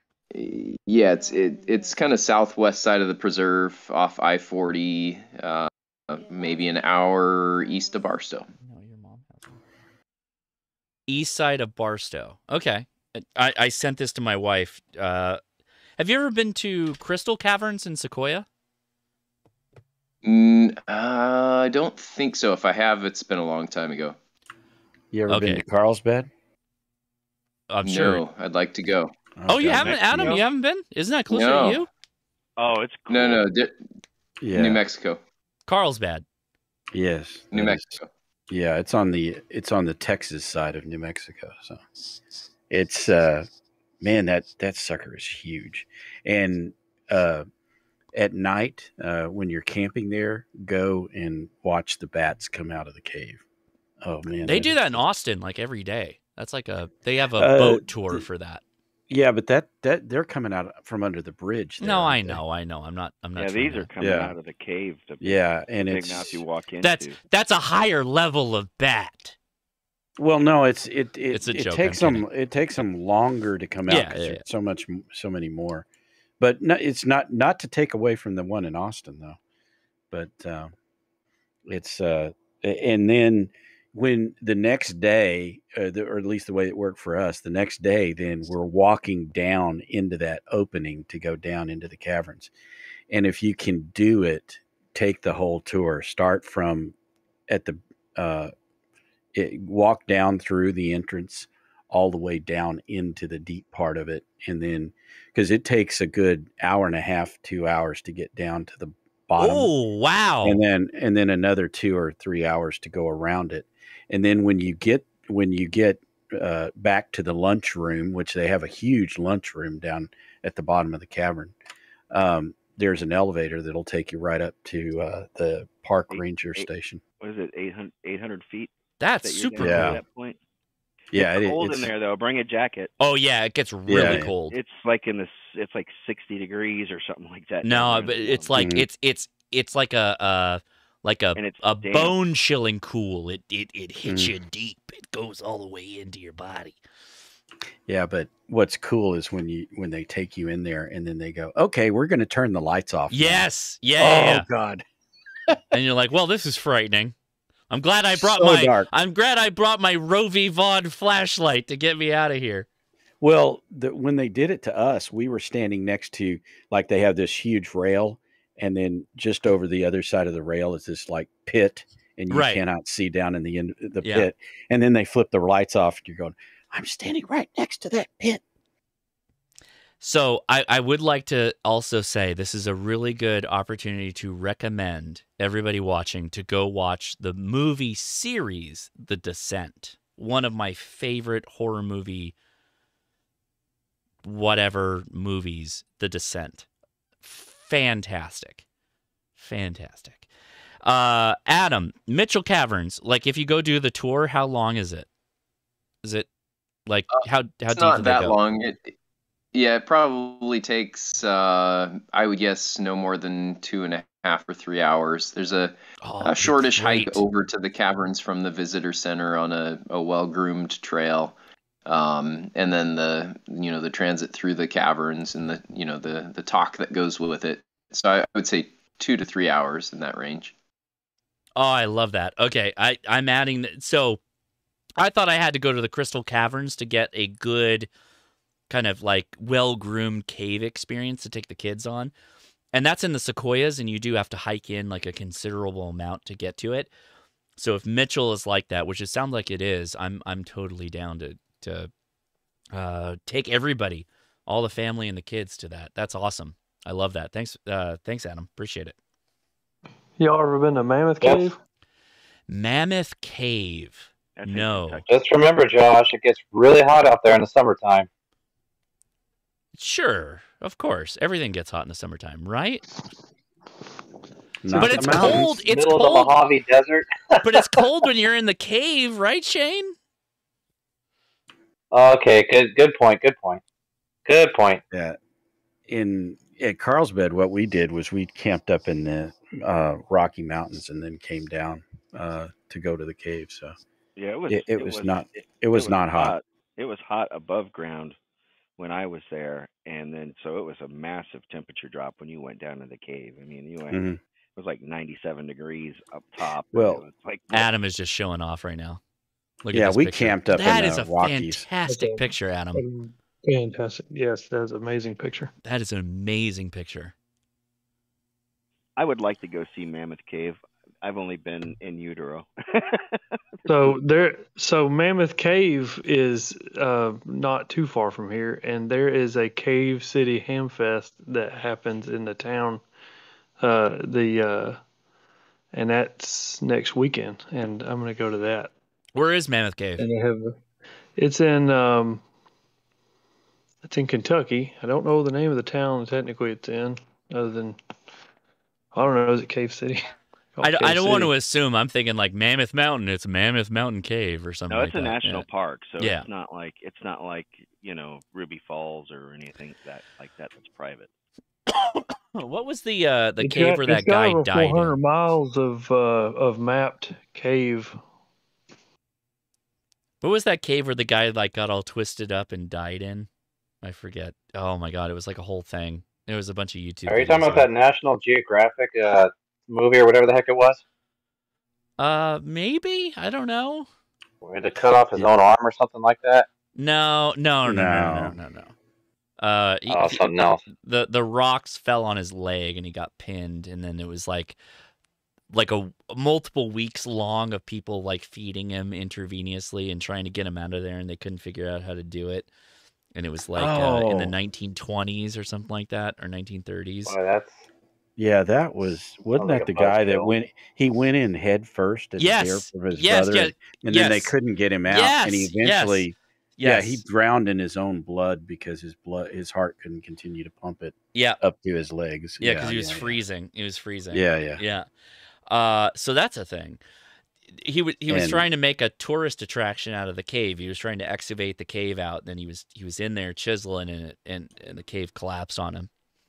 Well, so Mammoth Cave is about an hour and 28 minutes or 94.6 miles drive from Nashville. It's 3 hours and 50 or 46 minutes from me here. And another cave. And you want to talk about cave or dying in a cave? Those guys that do. I do. I want to talk about dying in a cave. That's what I want to talk about. You ever seen the video of the guy film? Well, no, let's not talk about that. Hey, Josh, I had a question for you about the camp out for April. Yes, sir. So I saw that form that you have on the Discord here. Is that all I got to do is fill that out, or is there anything else I got to do? No, you're good. Fill that out. You're good. Okay. Unless you. I thought something about $100 a person. I'm not sure what that means or. Oh yeah, it doesn't include all of your food, but it includes multiple meals, and I think we're gonna have a T-shirt or something along the lines for the people that come out. And there's some other things that covers. It covers the campsite is really what it covers more than anything. Gotcha. We're just doing it to break even kind of thing, and then try and add some fun stuff to it. Okay, cool. If you don't have an RV, the RV checkbox is there just for the extra space an RV requires. It's not hookups or anything like that. But I'm saying this for everybody that's listening. The RV spot is not for hookups. It's just an extra long spot. That's all it is. So if you don't have an RV, don't click the box. If you have a camper, like a slide-on camper in your truck bed, don't click the RV thing. It doesn't help you out at all. Just take a regular spot. You'll be fine. Okay, I'll fill out that form as soon as possible. All right, buddy. Well, I'm glad you're. And yeah. And my wild, she actually asked me earlier. She's like, "Have you done that yet?" I'm like, "No." She's like, "You need to do that." So I'm gonna do that, and then she's about to show me the movie National Treasure because I've never seen it before. Oh so my I gotta god! Say for you. I know, I'm the worst. Awesome movie. We gotta steal the Declaration of Independence. On the backside's a treasure map. Hey! No spoiler alerts here, okay? We're just starting. Okay, you're right. I'm sorry. That's like that was in the trailer. I mean, that's like peak Nicolas Cage from that. So here, that's true. Here, not to take things off of ham radio, but I'm gonna head out here in a little bit. So this is where I'm gonna go off the rails a little bit. So anyway, I wanted to say 7-3, y'all. Have a great night. Oh, good, Shane. Go, head out of here before I spoil more of National Treasure for you. So it's only been over a decade since that movie came out. So yes, I know. Spoiler warnings do not apply at this point. You're no longer safe. You must leave. Almost 2 decades. Yeah. It's probably available on VHS. So here's a question. Here's a question. I'll get that form to you as soon as possible, Josh. Okay. No, you're not getting it to me. You're getting it to my wife. That's the boss. That's the one. Oh, to your wife. Yes, There you go. yes. Okay. Okay. So All right. here's 7-3, everybody. Here's the question for everybody that remains. Is The Rock a Bond movie? The hell? Why is it still open? There it goes. Ooh. You mean Dwayne Johnson? No. Is No. the movie No. The Rock I would definitely say no to that. a Bond movie? Wasn't he? Well, Now, let's consider for a moment. In The Rock, Sean Connery's character is an intelligence agent that has been arrested and put to sleep, basically. Like, it's not supposed to see the light of day again. And it's only because of his knowledge of The Rock, Alcatraz, that he comes out of, whatever. Which, hypothetically, the timeline doesn't necessarily line up, so I appreciate that. But it is Sean Connery, so... But it's also Michael Bay. So that's the problem with this. It's diametrically opposed. Michael Bay has nothing to do with Bond or any of the characters, along that. But Sean Connery carries a lot of gravitas. And if you factor in this intelligence agent type thing, is The Rock a Bond movie? but I mean, maybe he's a Spanish conquistador too. You could call it. Please Bond do not adjacent. bring Highlander. Highlander is not allowed to be entered into this. This is not. Well, I'm just saying. What was his name in Highlander? Juan Ramirez. Felipe Ramirez. Juan If Ramirez. you're going to talk about Sean Connery movies, there can be only one. And how many Scotsmen have? How many Spanish conquistadors do you know that have Scottish accent? But he was also supposed to be an Egyptian, right? That was the whole joke about that. Like, was that the second or third one? I don't know. They got no. It's the first one. He was like an Egyptian consort, but had a Spanish name and is obviously very Scottish because he's Sean Connery. All right, folks. Sean Connery, a Scotsman as a Russian in The Hunt for Red October. Really? Yeah, he was. Well, he could be the same person because he was a immortal. He's multinational. Mm-hmm. So I am of the mindset that I would say that the Rock could qualify as a Bond movie. I think that has as much credence as my theory that Robert California on The Office is Raymond Reddington. Raymond Reddington. Why do Raymond Reddington? Who is that? Well, I'm not going down this rabbit hole. It's after midnight on the East Coast. Good night, guys. See ya. Night. Who is Raymond Reddington? Oh, the Blacklist character. The Blacklist. I've seen that one. By the way, Robert California is possibly one of the funniest things that ever happens at The Office. He is so goddamn funny. Everything he does is it's the best. It is. And I don't like The Office. As someone who's not like a fan of The Office, I am not a fan. But Robert California is just the level of insanity and just ridiculous levels of confidence that he puts out that is just stupid. Well, if there's that one episode where he tells Andy that he doesn't even know his real name and that he's the Lizard King or something, and then he changes his name and gets what's his name to give him money to go to Europe to teach underprivileged gymnasts. I don't know. It's Raymond Reddington.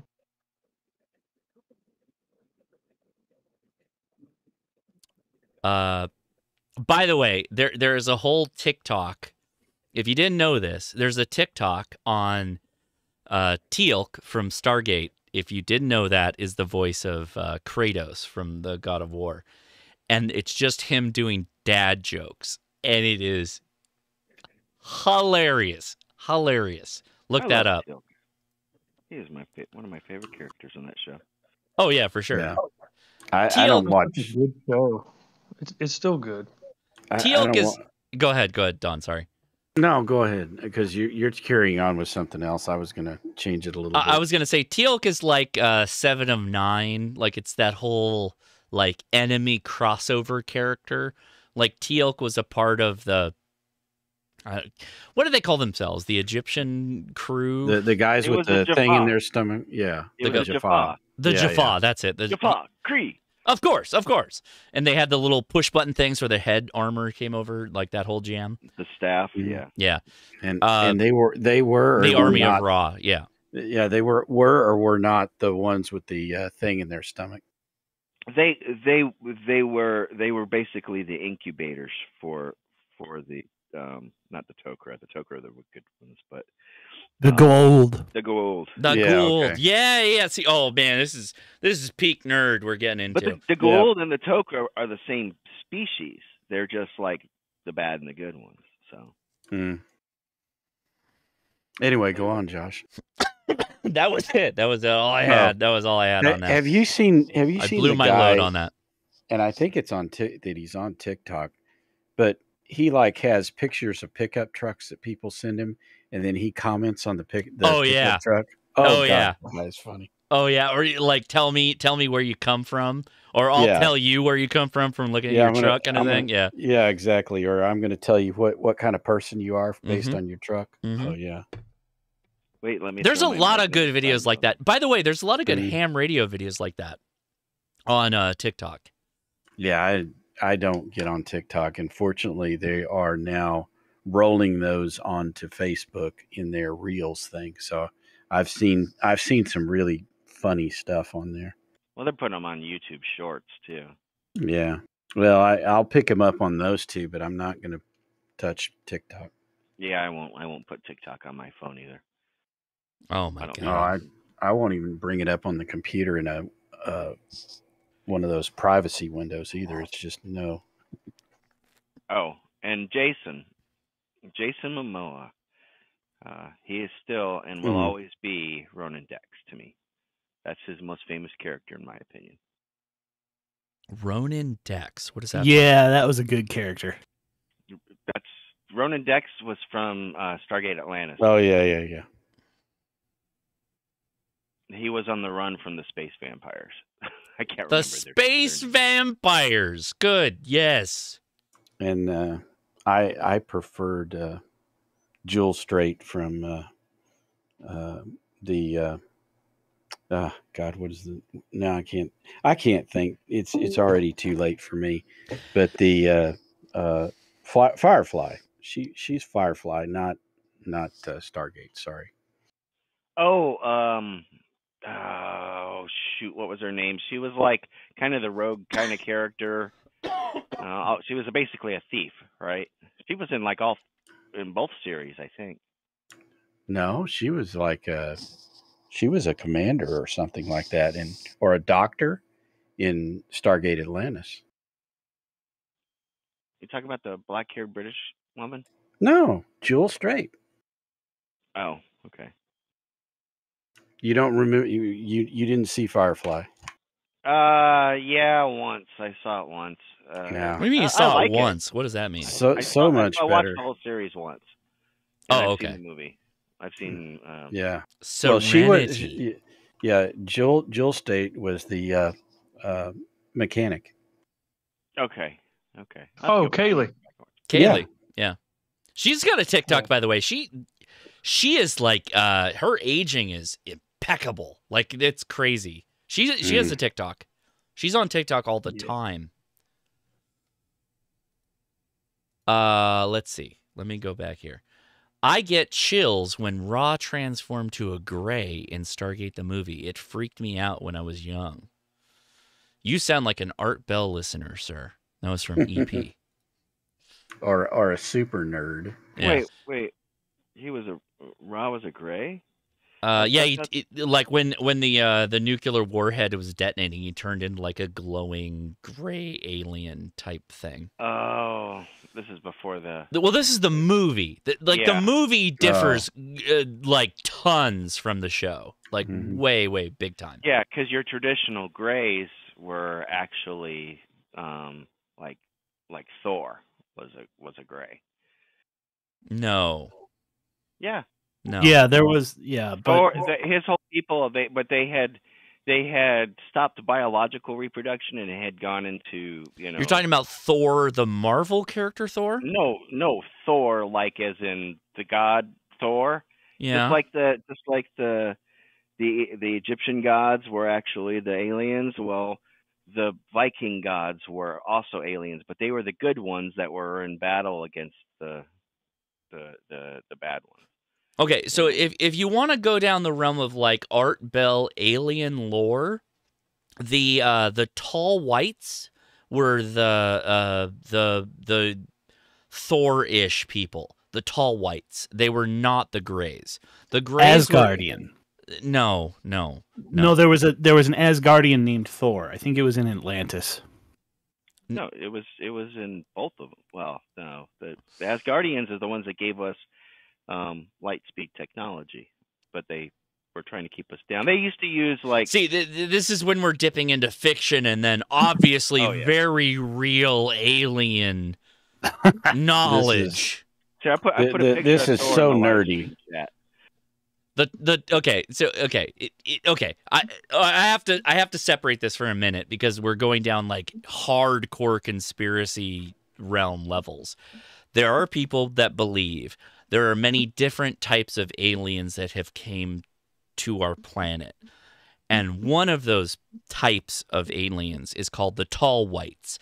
And they are the Asgardians, if you will, like the tall Thor-ish people with, blonde hair, kind of like me, but have different colored eyes, like brighter eyes. Is super smart and are controlling our government with the unseen hand. The grays are different. The grays are kind of like the pictures that people are posting right now on the live stream. Those are like the grays, the little short, little munchkins running around doing with MacGyver there, obviously getting in the way there. That's not the when you say Asgardians or whatever, I'm thinking like Thor in the sense of like, Project Blue Book type aliens, that kind of thing that got documented there. And this is completely conspiracy theory. I'm not saying I sign up to any of this. I don't. I just understand kind of the nutso things that happen. I love Stargate though. That was the best series. But yeah, I get what you're saying. But Stargate borrowed from a lot of different mythology / conspiracy theories, and they kind of made their own canon from it. So I feel the same about Stargate as I do about, say, Matrix. It was great when it ended at Stargate was great when it ended at season 8. Matrix was great at movie 1. It ended at movie 1, and they didn't need to do any more. See, I liked it. Universe even. So but the universe was good. I just got frustrated with it because they the last couple seasons of Stargate or SG-1 went a little weird, and then nobody could commit to anything for any other TV show, so it ended up just getting frustrating to watch. Let me just say, Stargate had a much longer run as a successful entity than The Matrix did. The Matrix movies sucked after the first one. Yes. Sucked. Now, with that said, the video game series of The Matrix was very good. Very good. Even the online Matrix community was amazing. Those two last movies were horrible. Actually, I take that back. Matrix 2 sucked. Matrix 3 sucked. And then the one that came out with recently was the worst thing ever. They should never have made that. That was fan fiction. Horrible. Horrible. Horrible. Yes. SG-1 should not even be considered in the same discussion with The Matrix. Okay, I'll give you that. I'm hearing that I should never. I'm hearing that I should never go and watch the recent Matrix movie. Oh, Is it's that what so bad. Oh, It is no. It is so horrible. bad. So I no, didn't no, watch go it. watch it. It's like it's like going to watch The Room in high dollar budget bullshit like movie. It is like The Room of the Matrix. That's let's just take Well- everything that happened in the first 3 movies and just undo it. Yeah. And that sounds painful. the thing is about Stargate, I did like all of the series that came after it. And I wouldn't care. In fact, I really wanted Universe to go way more seasons than just one. I think there was some burnout. I think, and that was the problem with Universe, because they had so much more room, because they were going down a different path. They were following Right. the ancients, the people who actually put the Stargates on the planets. You know, Right. And it was really going to entail a completely different thing, and it was going to end up probably being a lot more like I was Star thinking- Trek, where you have Planet of the Week. See, I'm thinking it was like Voyager was to the Next Generation. Yeah, yeah. They were kind of lost out in the middle of nowhere, and occasionally they had a way to communicate home, but for the most part, they were just out there in a completely different part of the universe. Yeah, and then the ending was they were transitioning from one universe to another, and I'm like, oh God, this is going to be good. And then that was it. We never saw him come back, and I think they could have done tons with that premise. Yeah, I Does agree. anybody remember Sliders? Oh, Sliders was Sliders. awesome. Oh, Yes. oh, here you go. That's a deep nerd pull. Mhm. Sliders. I used to come on like Fox at like night, and I'd watch it on my like CRT TV in my bedroom when I couldn't sleep, and it would just like, oh, it was such a good show. That was Yeah. another show that was really good at the start and started getting weird at the last couple seasons. I think it was weird at the beginning, to be honest, but I liked it. Fair. Okay, so here's a poll of a show that's been around for a little while, and I think everybody slept on it. His Dark Materials. Have you watched this? It's the one on HBO, right? Yes.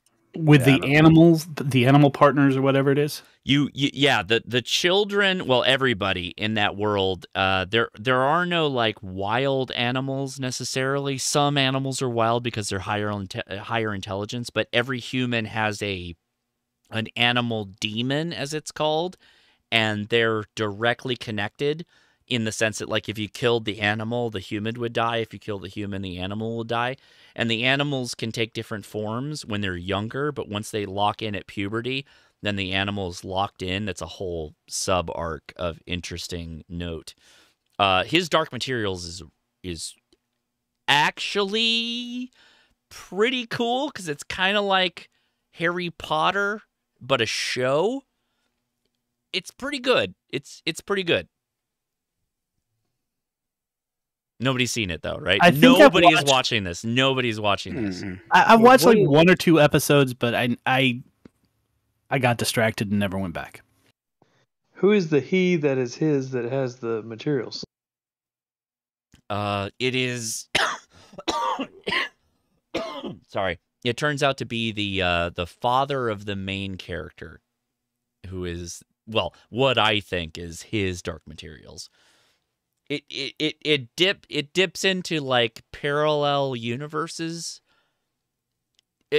It's kind of hard to explain it. It's like me trying to explain 40K to you in 30 minutes. It's not going to work. That's fair. Boy, that sounds a lot like something that was on Netflix, but it's easier to it's me. not the same run. It's easier for me to explain this show in 30 minutes than me trying to explain 40K in 30 minutes. That would have to be its whole live stream where I would have to have like this crazy wall of BS to explain 40K to people. I think explaining the original book Dune to people is a real head buster. The original book of Dune is very easy to explain. It's the freaking chaos that comes from everything after the first book. The first book's not that hard. The rest of it is absolutely insanity. 1980, that book changed my sci-fi fantasy life. Unfortunately, in the line of the books of His Dark Materials trilogy, Season 3 is the final outing for the series, so there will not be a Season 4. Yeah, but there's already multiple seasons out there right now. 3. Yeah. Yeah. Each one follows the book. So I'll wait until it comes off of HBO because I'm not going to pay for another service. I've got too many as it is. Yeah, TX Radio DX, as much as I can go to the mat with anybody on 40K, I am not going to make people listen to me talk about 40K. Like I am a Henry Cavill level of insanity for 40K. You're a 40K nerd. Huh? Oh yeah, I'm a tabletop warfare I have 40K never played aficionado. 40K. And I am tens of books into the Horus Heresy and multiple other books on 40K. Like I so much love how different the sci-fi future of 40K is than every other sci-fi book that exists. It is depressing and sad and no one wins. And it's still in the future, but everything sucks. And it's great. It's fantastic. But what is can anybody explain what the game is? What is it you do when you face off to somebody else? Oh yeah, it's really simple. The game's really simple. So you pick an army, right? It could be space orcs, or it could be space marines, or it could be Tau or Tyranids or whatever. And those armies have a proclivity to one thing or the other. Tyranids are kind of like close combat, space bugs type of thing. Like think of Starship Troopers, right? They want to get in real close and slash your face up. The orcs are like, meat is cheap. We'll just throw a lot of them on the field and give them crappy guns, and they don't do a lot of damage, but we got a whole lot of them, and so eventually over time we'll wear you down. Like The Tau are like anime characters, and they're going to have like high, really effective guns that are good at like longer ranges, but if you get in close, you're going to wipe the floor with them because they're not really good at close combat. Space Marines are like uber humans that will just murder everything if you get in close. The only difference is chaos. Chaos is even better in close combat. So what a game looks like is you have these squads. So everybody says like, okay, we're going to set a points total for this battle. It's going to be like 2,000 points. 2,000 points is a relatively good number. And then you go in your handbook and you go, okay, so I have a Space Marines book here. And I go, okay, I have painted all these miniatures, or some groups of miniatures. And I've got 2,000 points of miniatures. And it's like an HQ squad and an artillery squad or a heavy weapon squad. And then a couple of like fast attack squads and another squad of like infantry troops or something like that. I'm making this simple. And you set them up on the field. And the field is literally like a big table, like a 6-foot table with little, trees and, buildings that are appropriately sized for the miniatures and all that stuff. And you set it up like you're going to start a battle. And it's two sides coming together to attack each other. And so it starts out, everybody's on their own sides, and you roll dice to see who goes first. And the person that goes first, they move their troops up based on the movement speed of either their foot troops or the vehicles that the foot troops are in. And they all have different inch ranges of the distances that they can go. And you literally use a measuring tape to like move out the tanks, the fast attack squads, all that stuff, to get them into position. And then the enemy troops will move, and then you move, and then at some point your weapons will become in range for the enemy. And then you literally take a measuring tape and measure out, like, am I in range? I am in range. Okay, I'm going to fire on you. And then you roll dice to see who takes damages or whatnot, and then you take those models off of the field. And that's how it works, and it's just a range battle at that point. And then at some point, you get into close combat, and you got guys with chain swords that just chew up everybody, or whatever it is. What denotes? Is there different dice rolls based on, or different like in D&D you've got the 10-sided and the 20-sided and the 6-sided, or is it all 6-sided dice that you're rolling? Most of it is 6-sided because, and then Don, you may appreciate this, all the characters are what we call WYSIWYG. What you see is what you get. The characters are supposed to be carrying the items on them for the troops that they have in their area. So if you have like a command troop and he has a special device that allows him enhanced targeting or something like that, he needs to be holding that, and then it's painted to be able to do that thing for the troops that are in his squad or whatever. There were cannons and large. Oh hell yeah. No, yeah. Well, those don't get like 20-sided dice versus the no. So they have templates. They have blast templates. So when you everybody's like 73 because I'm talking about 40K. I don't blame you. Go ahead, head out. So there are some war bands or groups like Imperial Guard is full of these where they have blast ordnance templates where you measure out the distance that the cannon can see and you set the center pin over the group you want to like blow up, and then you put the blast ordnance template on it, and then everything under that template gets hit by the blast. It's literally like a pie tin. You know, like there's different types of radiuses of discs that you could put over the top of the people you're blowing up. Oh, okay. Yeah, it's very. It followed, whereas D&D went more on the role playing side. It followed more the actual traditional wargaming origins that yeah, I see. Where do guys get together to play this at? I mean, what ages are we talking about? Oh, the ages range like crazy. Henry Cavill plays it today. Did you ever play Car Wars? Where do they get together at? Usually a lot of game stores. There's multiple game stores that do it, but I would like to add that as far as like fiction goes, Warhammer has one of the deepest fictions that exists in gaming. I don't know that even D&D is close to the level of depth that Warhammer 40K has. I don't know. D&D is on purpose not that so that you can make your own story in depth.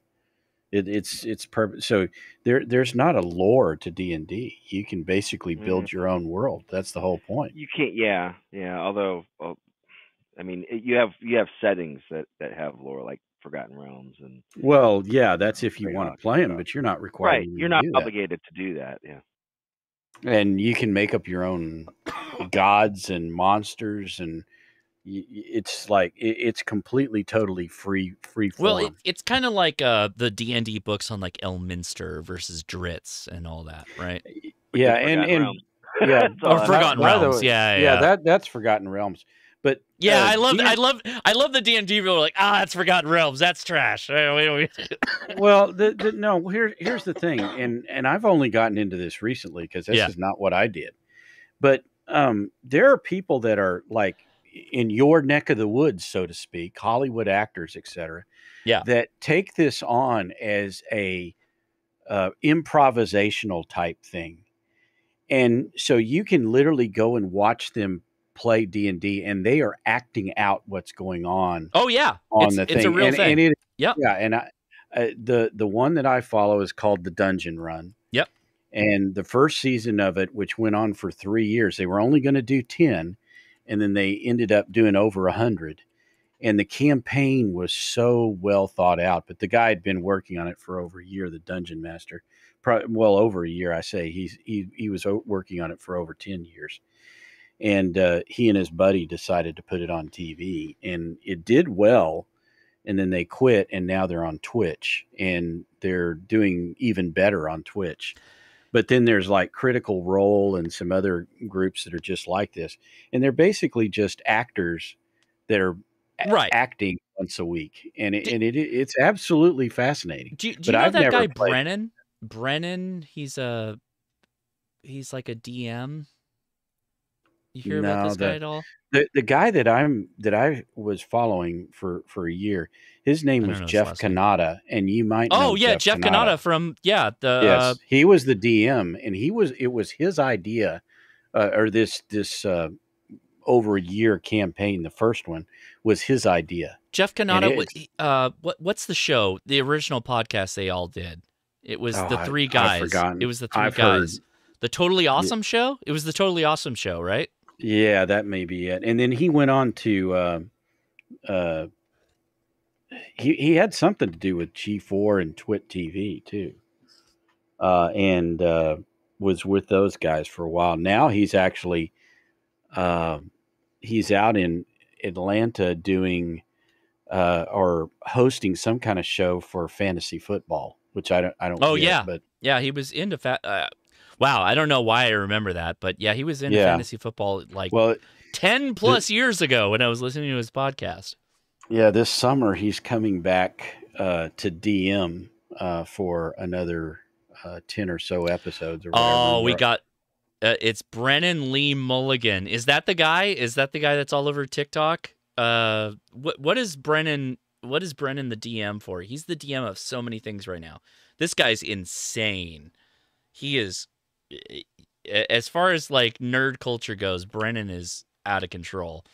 Well, the guys that are on the top of the heap are apparently Critical Role, and there's a number of them that do that. But he's Dimension 20. Brennan's Dimension 20. Okay, Critical Role is making over $1 million a year. Holy smokes! Critical Role's got their own publishing. Ask him about birds. Yeah. I've seen that video. I've seen multiple videos about Brennan on birds. Let's get all of them in ham radio. Pass on the word. I'll join. I'll be the D&D character that's the radio guy. How do we get that to work in Dungeons and Dragons? Well, you need some sending stones. I actually did that. Well, and warlocks have the ability to communicate. Yeah, like with a familiar. Pretty much. No, they can talk to people through their minds at distance. Oh, okay, it's just one of their inherent abilities. Well, but then they have to deal with their god or whatever it is that's giving them their warlock powers. So usually it's a demon. I mean, yeah, usually it's a demon or some dark spirit. But you know, oh my god, nerd. We're a bunch of nerds. Well, I'm starting to die over here, so I'm going to wrap things up. Yeah, I'm falling asleep. Josh, I got a question. Actually, ham related. If you don't mind me coughing too much, because I'm at that point. My voice. Did I hear you say that you my picked voice up is a spent. Infeds? I did, and I'm going to be putting it up. I got to get it up to do a bunch of. Well, I'm just excited to get an 80-meter antenna back on the air. You got the short one, right? I did. I got the short one. Let me know how you like it, because I've got the long one. Okay. And I'm curious. That's what I've talked to you on a couple times. But I love the quality of it, man. I think it's like, you know. Yeah. And when are you going to do your Sark Track video? Don, that is a fantastic question. So you got yours, I think. Yeah, right? I just came in today. Okay. While you were on the stream. So I opened it up. I'm like, what the hell is all of this? But anyway. I have the exact perfect tripod for this, but I need to get that cap that they talk about that I can screw into.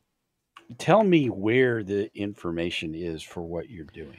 There's a website. The Sark Track website has all the info. Oh yeah, okay. You read the user's manual online and they give the link. Okay. Yeah.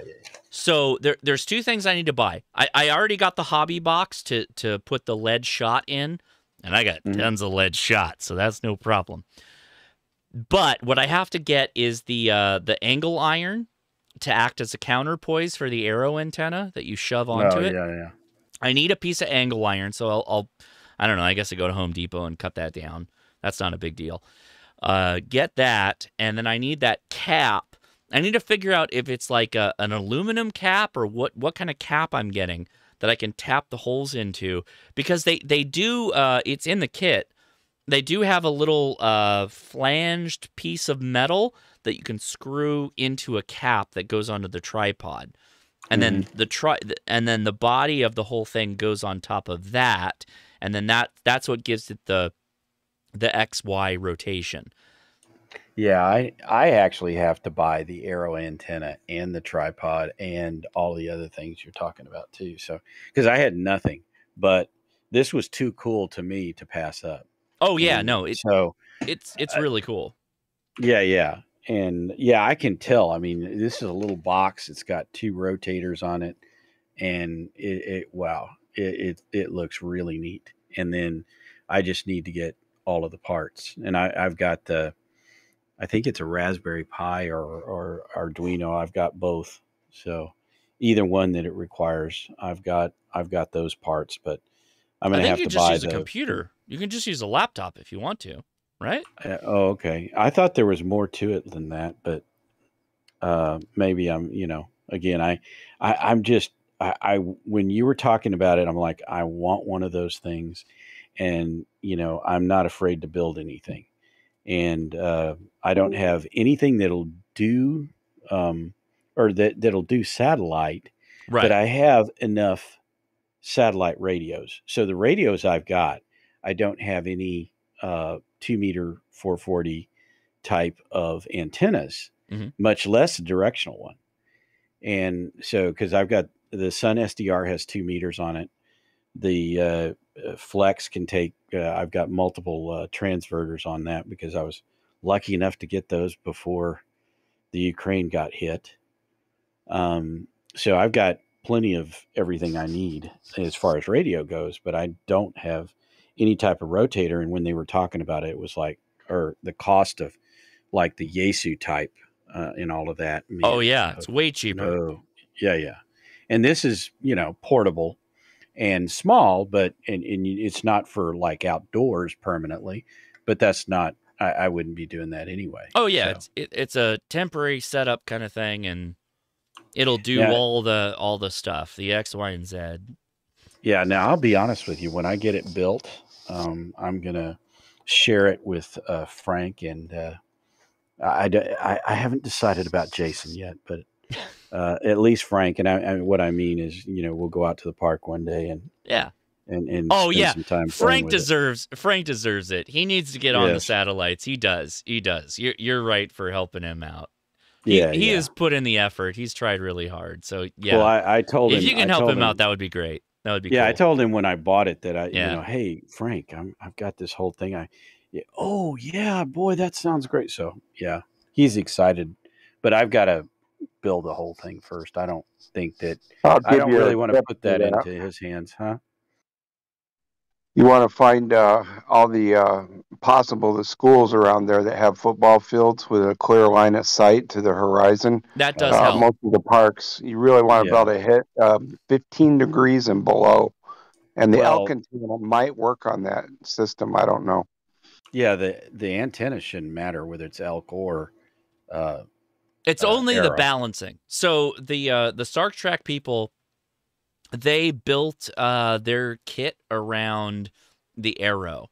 So the angle iron distance and the little box they use and the counterweight is built around the Arrow. The Arrow does provide more gain over the elk antenna, which that's not to say that you necessarily need it, but at the same time, yeah, it's they're both good antennas, but the Arrow is a bit more beefy if you think about it that way. Yeah, and I'm going to probably do what they recommend because, like I said, I have nothing. So it'll be an entire build experience, and I'm looking forward to it. Well, that I would love to see that, man. I never could. But I'm still thinking about the hex beam, though. Right? Yeah. And if you retire, you're going to be able to make it to some of this stuff with us. I think so. Again, the biggest issue that I have with that is going to be what do I do with the cats for that length of time? But lock them in the van. Lock them in the van. No, they don't take to small spaces, and they are fast. So straight up, you know that like, well, I don't want to out Mike, but Satan was like chilling for a couple of days while he was down south. Like, a couple of days. Cats are good, man. Cats are fine most of the time. Yeah, as long as their litter box is big enough, you got no, not kidding. But yeah, I mean, well, they'll just shit on your floor. You're good. yeah, and but the thing is though, for a few days or a couple of days you're okay, but you want to make sure that they're not going to knock their water over and be without water while you're right gone or anything like that. But after that, like and the thing is, like I was thinking about coming to Huntsville. Well, it'll take me a couple of days to drive out there and a couple of days to drive back. So plus the show, and I'd like to come out there early, but so that's like a week, and I don't know that a week they're going to be. Well, I mean, Huntsville is pretty much Saturday, Sunday, so the rest of it is just. Well, yeah, but those of us hanging out. You know. How you don't get there in a day, and you don't get back in a day, and Well, it's true. like because I have it's 3 hours, but yeah, I know. See, I drive, and see, the unfortunate thing is, we had a really good ham fest here, Hamcom, and it's gone. And that one, when COVID hit, they said, "Okay, this is it. We're not doing it anymore." And so it's not like it's coming back, although there's rumors. But we don't have anything around us, and I'm sure you've seen maybe some of Jason's videos about the like Belton and a couple of things like that, but they are not what Hamcom was or Dayton or Hamvision. Too, man. Yeah, you know? And there's a lot of them around here. A lot of the smaller ones just kind of folded up and said, "We give up." Well, we're getting some of the smaller ones back, but they're the small ones like they were small. This was like the ARRL North Texas or North Central Texas Hamfest. And I think the one in Houston coming up next week that Mike's talking about is the ARRL South Texas or whatever. State convention or whatever. Yeah, it's a state convention, and those are always bigger. Because when the ARRL comes, then the vendors tend to come as well. Yeah. But this had all the vendors and everything, the MFJ, everybody, but and forums and everything. I was going to go to the Dalton, Georgia one this morning, but I woke up about 6 or 7, and it's only an hour and a half away from me here in Tennessee. It's not too far, just down the highway. All right. But it was I gotta go. pouring down rain, so. I gotta go. Where the rain kicked up, I'm gonna start reeling the antenna in and packing it up, guys. All right. Well, have a good night. Enjoy the time with the family, and and Josh, we really hope you get to feeling better too. I'm feeling better, but I was still coughing a lot, and particularly as we got longer in the after chat. So I apologize for the coughing and all that. Leia could not get her prescription, so I will go pick it up in the morning to get her on the straight and narrow. But podcast will be back next week. That's all I got to say. So appreciate y'all. We'll wrap it up here on the Discord, and I'll kill things out on the other live stream. So thanks everybody on the Discord. Take it easy. 73, Josh. 73, Josh. And I did drop my video this week, so y'all go watch it. All right, go check it out. Don N5SKT. Don, what's your YouTube channel again? That's exactly what it is. Then we got it. We got it. Yeah. Yeah. And because I refurbed my DX Commander, and I don't think anybody's done a video on that. There you go. Oh, that's good. So, yeah, we need. Yeah, for sure. Okay, guys, take it easy. I'll talk to you later. 73, guys. All right, so we're. Oh my God. No, it's a good time to wrap up because I'm starting to lose it. Everybody on the YouTube side or the Twitch side, thank you so much for watching. If you are a patron, particularly of the producer level, go vote this week because, well, right now. Don't vote this week. Go vote right now for the next Saturday show, which is going to be the Patron Picks episode. If you pick the particular option that people are picking, then we have to make a secondary vote.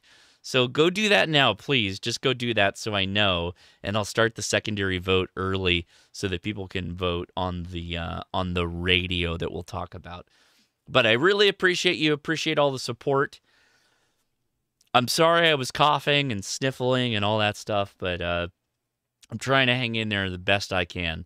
And I do. I appreciate you guys. I hope this helps a lot. I really do this because I love the hobby, and I love helping people get started. And getting out there and getting radioactive. So I will wrap things up. I will play the memes, and I will talk to you later. Thank you for watching. 73.